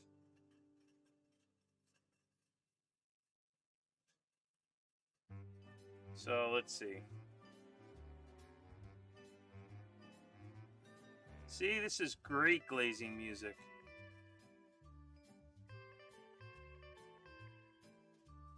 Although it sounds like Christmas music. And everything outside doesn't scream Christmas.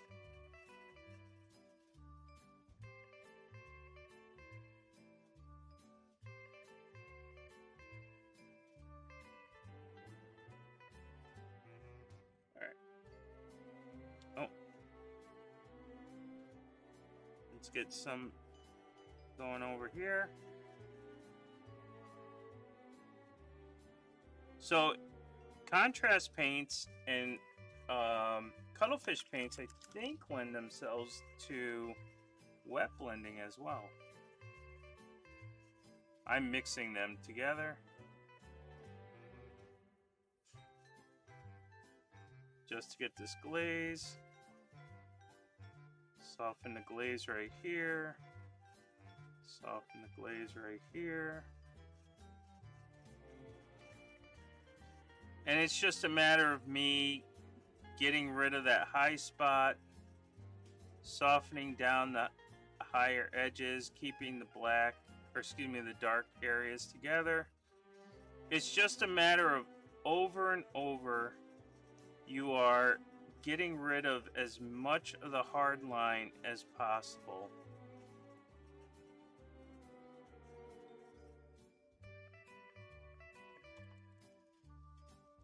So that it just looks like everything gets blended in.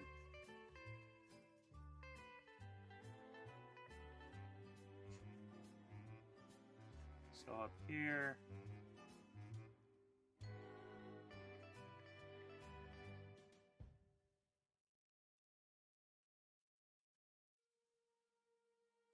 And then right around this edge here.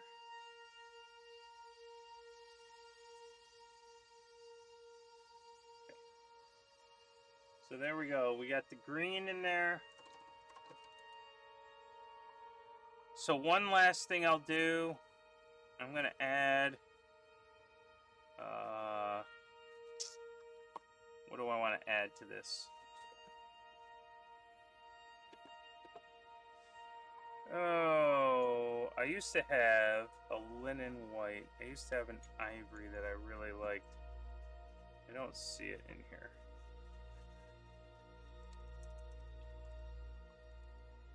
I don't think there's anything I have in here that can help me out. But what you can do is you can add a little bit of white or a little bit of ivory to this to soften it down. And then glaze it down to green. This already looks like I glazed it down green. Let's see. I gotta have it here. Let's see.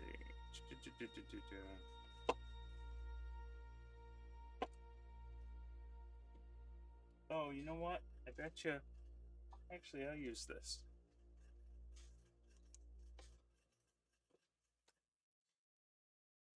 only going to add a touch of this. This is White Scar from GW. Because I can't find my ivory from Reaper. But this is thin enough. And I'll add some green to it so it really becomes bright.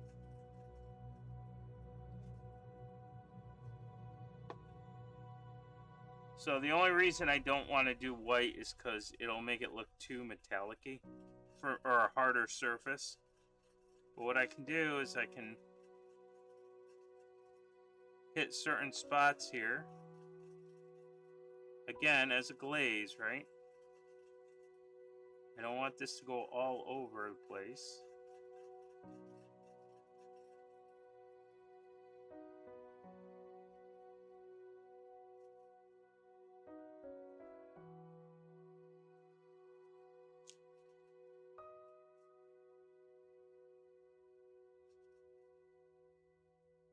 And then we'll get right here.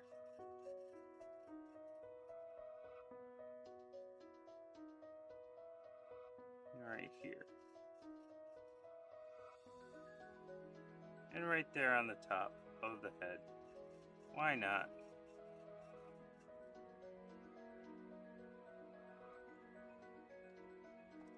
Alright, so there's that.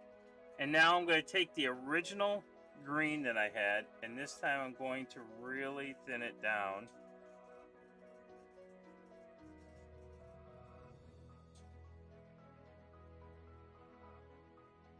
And we know how to test it out. I'm going to use my thumb. Right, so you have your thumb here.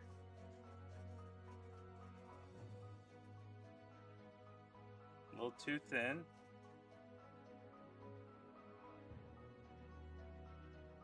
Okay, so there you go. There is the green. It doesn't look much, but trust me. So what we're going to do is get rid of the moisture on it. Dip it on the paper towel if I want. And I'll do the small brush up here, but I'm just going to glaze over everything. It's not a wash, it's a glaze.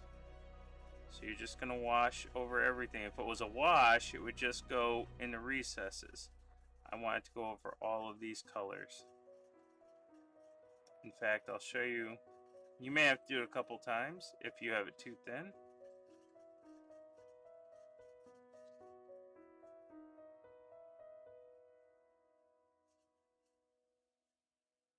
That's why if I had the ivory, it would make this a little bit warmer color. And I could have done a little bit more glazing to get rid of and edge out that circle up on top.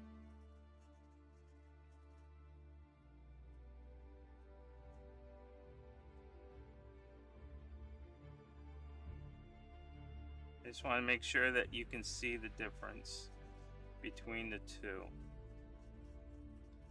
So I've done 3 coats.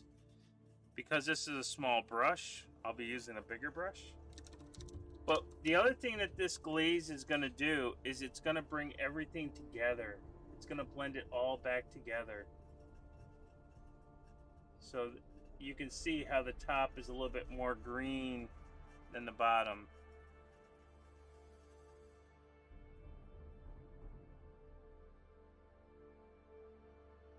So I'm just poking the paper towel. I'm just touching the paper towel, letting it do its thing. Right? And then you're just going to paint over everything. It's a paint. It's a glaze. And I just want it to, I don't want it just to go into recesses. I want it to paint and do a layer, a filter of green.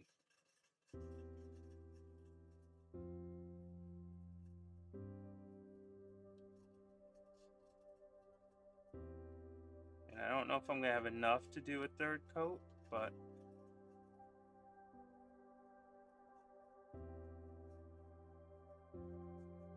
I have to wait for this one to dry.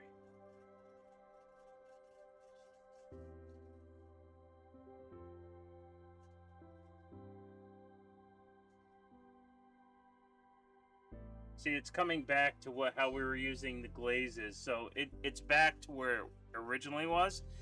The only thing that I'm doing here is I'm blending out I'm softening up a lot of these other edges. See that circle up there? Even though it still is protruding a little bit, it's still got that hard edge to it. It really is kind of softening down. And if I did better glazing instead of trying to do this quickly for the class, it would be a little bit more of a blend like that cloak right there.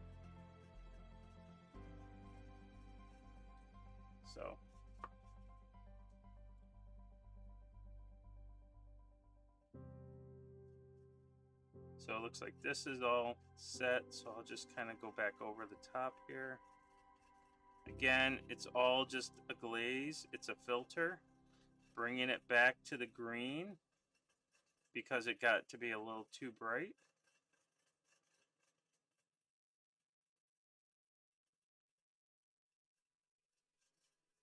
There we go. And so you could do this kind of with flags, you could do this with tunics, you could do this, anything that doesn't have very big folds. Like this one had some awesome folds for us to work on, right? This one, not so much, but this is kind of how like a flag might look, right? With just the little waves going back and forth, something like that. See, and then we could do the whole sides here green, and then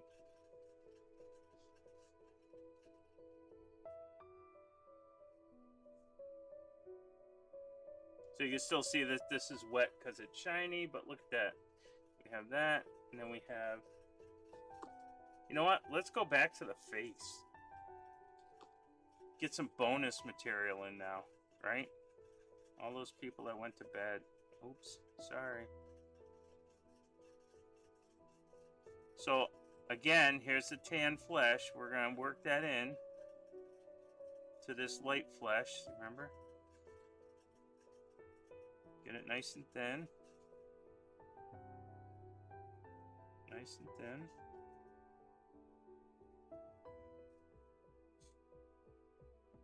Of course, the thumb doesn't always do a good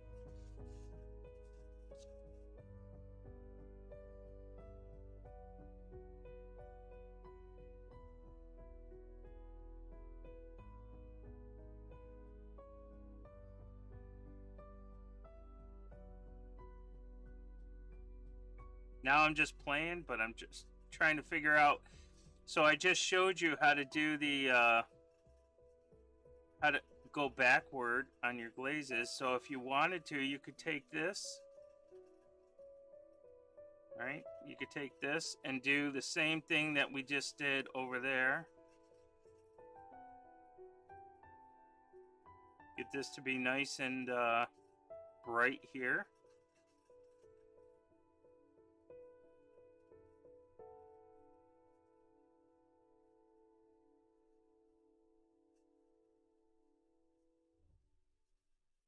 And right there on the forehead looks good.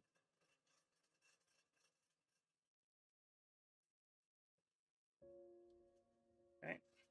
And then we'll get a little bit down here, just so you can start to see. So there you go. There's where I want my stuff. And then I can always take this tan flesh and bring it back down a little bit.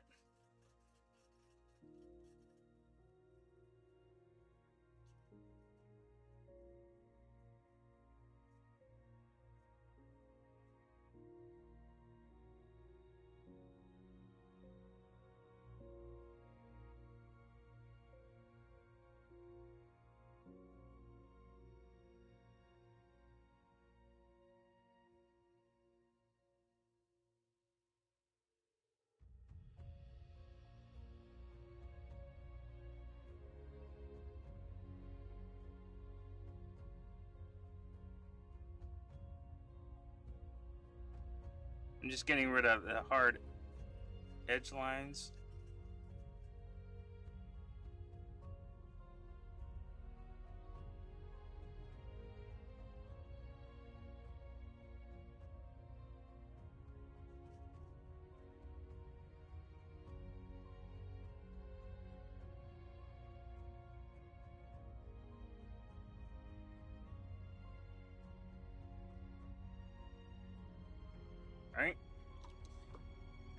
you can just take that tan flesh,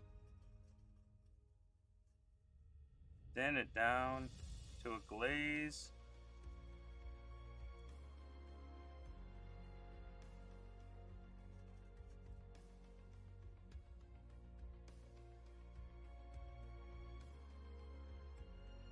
So it's just about the consistency that you have to kind of practice and making sure that you get the moisture off. And then I can just go ahead and just glaze over everything I just did.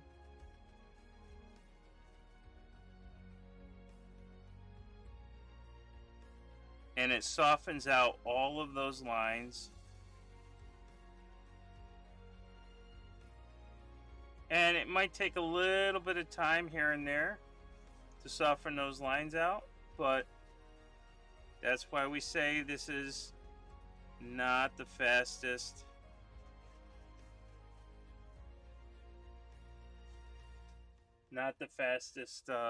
in the business, right?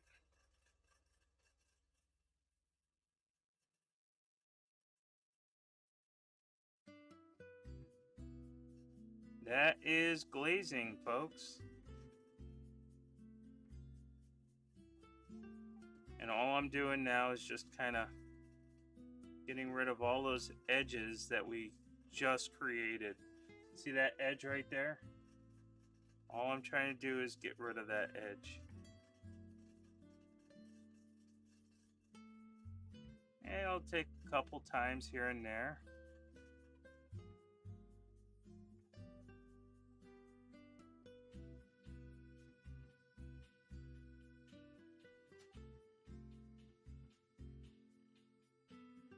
I probably won't be able to get rid of it before we leave.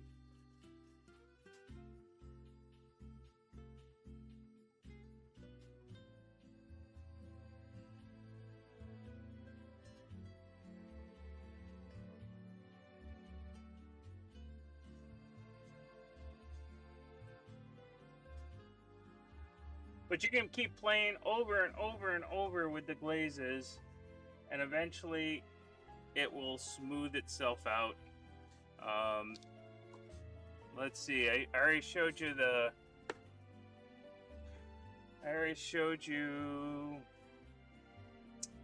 the two area, the purple and blue, but this model here is all about glazing. I kept glazing the sword, glazed it, his skin, then I had to put stuff back in. So this is one glaze. I don't know if I have any other glazes to show off at the moment.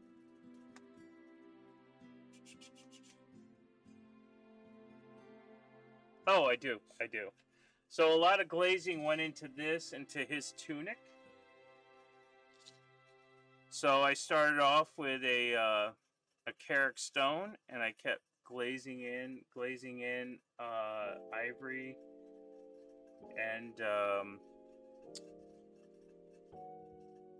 ivory. I glazed in ivory was the last one. I can't remember the other color I used. It was a step up from Carrick stone. Maybe bleach. No, I don't want to say bleach bone. That dates myself, but I can't remember off the top. But it was just mixing and glazing, and that's how I did this here, this piece. So that is all about glazing. Does anybody have any last minute questions before we decide to end this stream?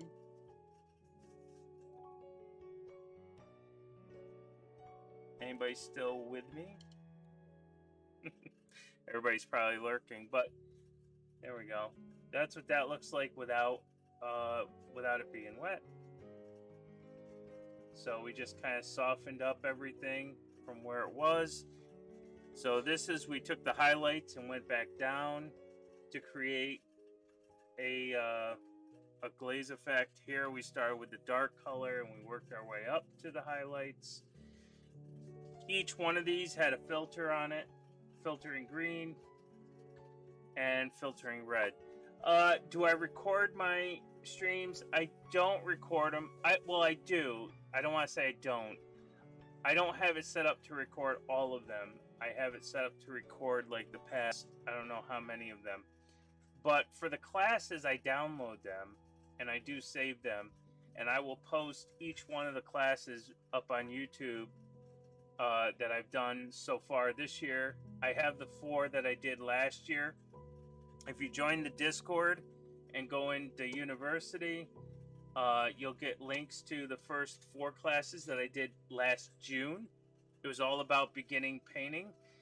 We talked about dry brushing, color blocking, edge highlighting, you know, that kind of stuff. And then we took it one step farther in the last class to give you some basic detail stuff to make your miniature your own. This year I decided to expand upon the beginner painter and bring you into a little bit more of the advanced techniques. They're not expert techniques. Everybody uses all the techniques in a different way. But this year we talked about glazing, which I just did.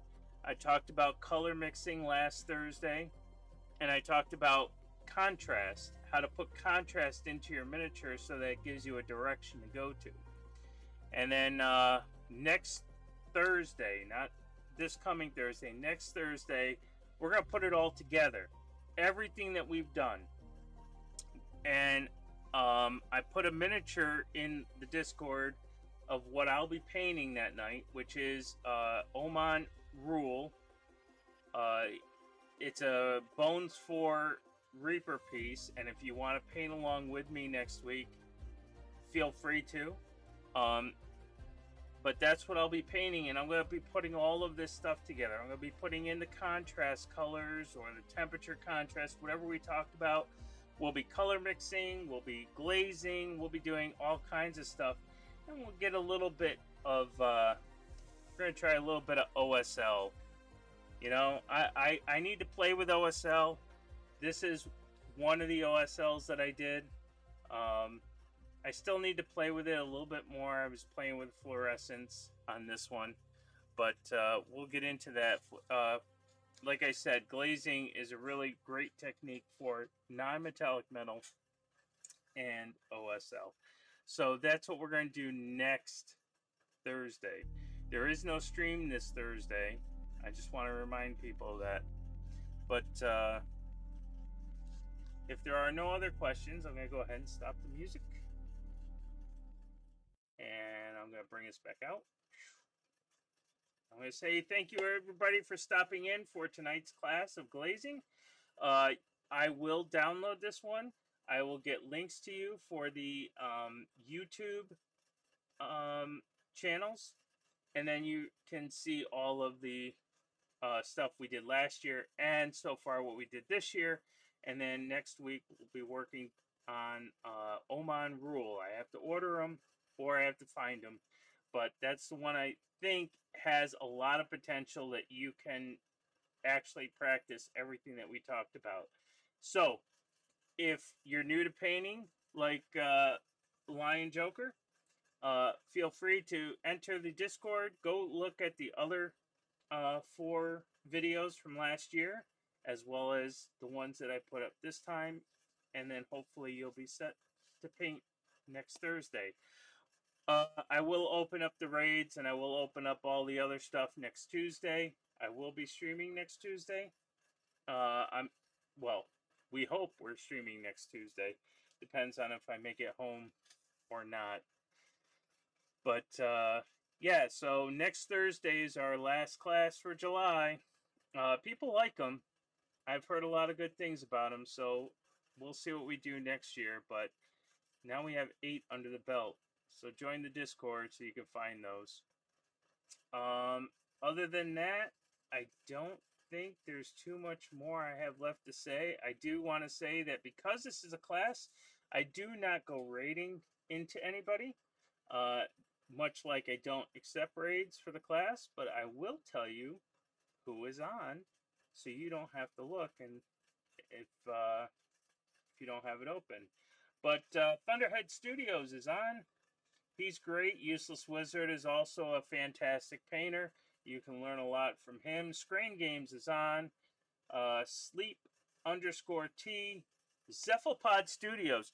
So I think he's playing 7 Days to Die. But this, if you want cuttlefish paints, right here, if you want cuttlefish paints, Cephalopod Studios is online. You can go over there, get a link to his store, and you can get some cuttlefish paints so that you can do your own glazing. Wombat Combat Prime is on, and I think that's pretty much all I have that is actually doing artwork and painting. If you're into games and you're into some entertainment, the Liching Hour is also online. But ladies and gentlemen, thank you so much for stopping in. I appreciate every single one of you, and you guys make this worth it. I'm glad that I can get you a little chance to practice your painting and give you some helpful hints into how I paint miniatures.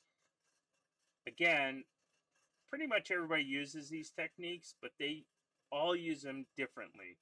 So hopefully you'll find your own way of painting miniatures.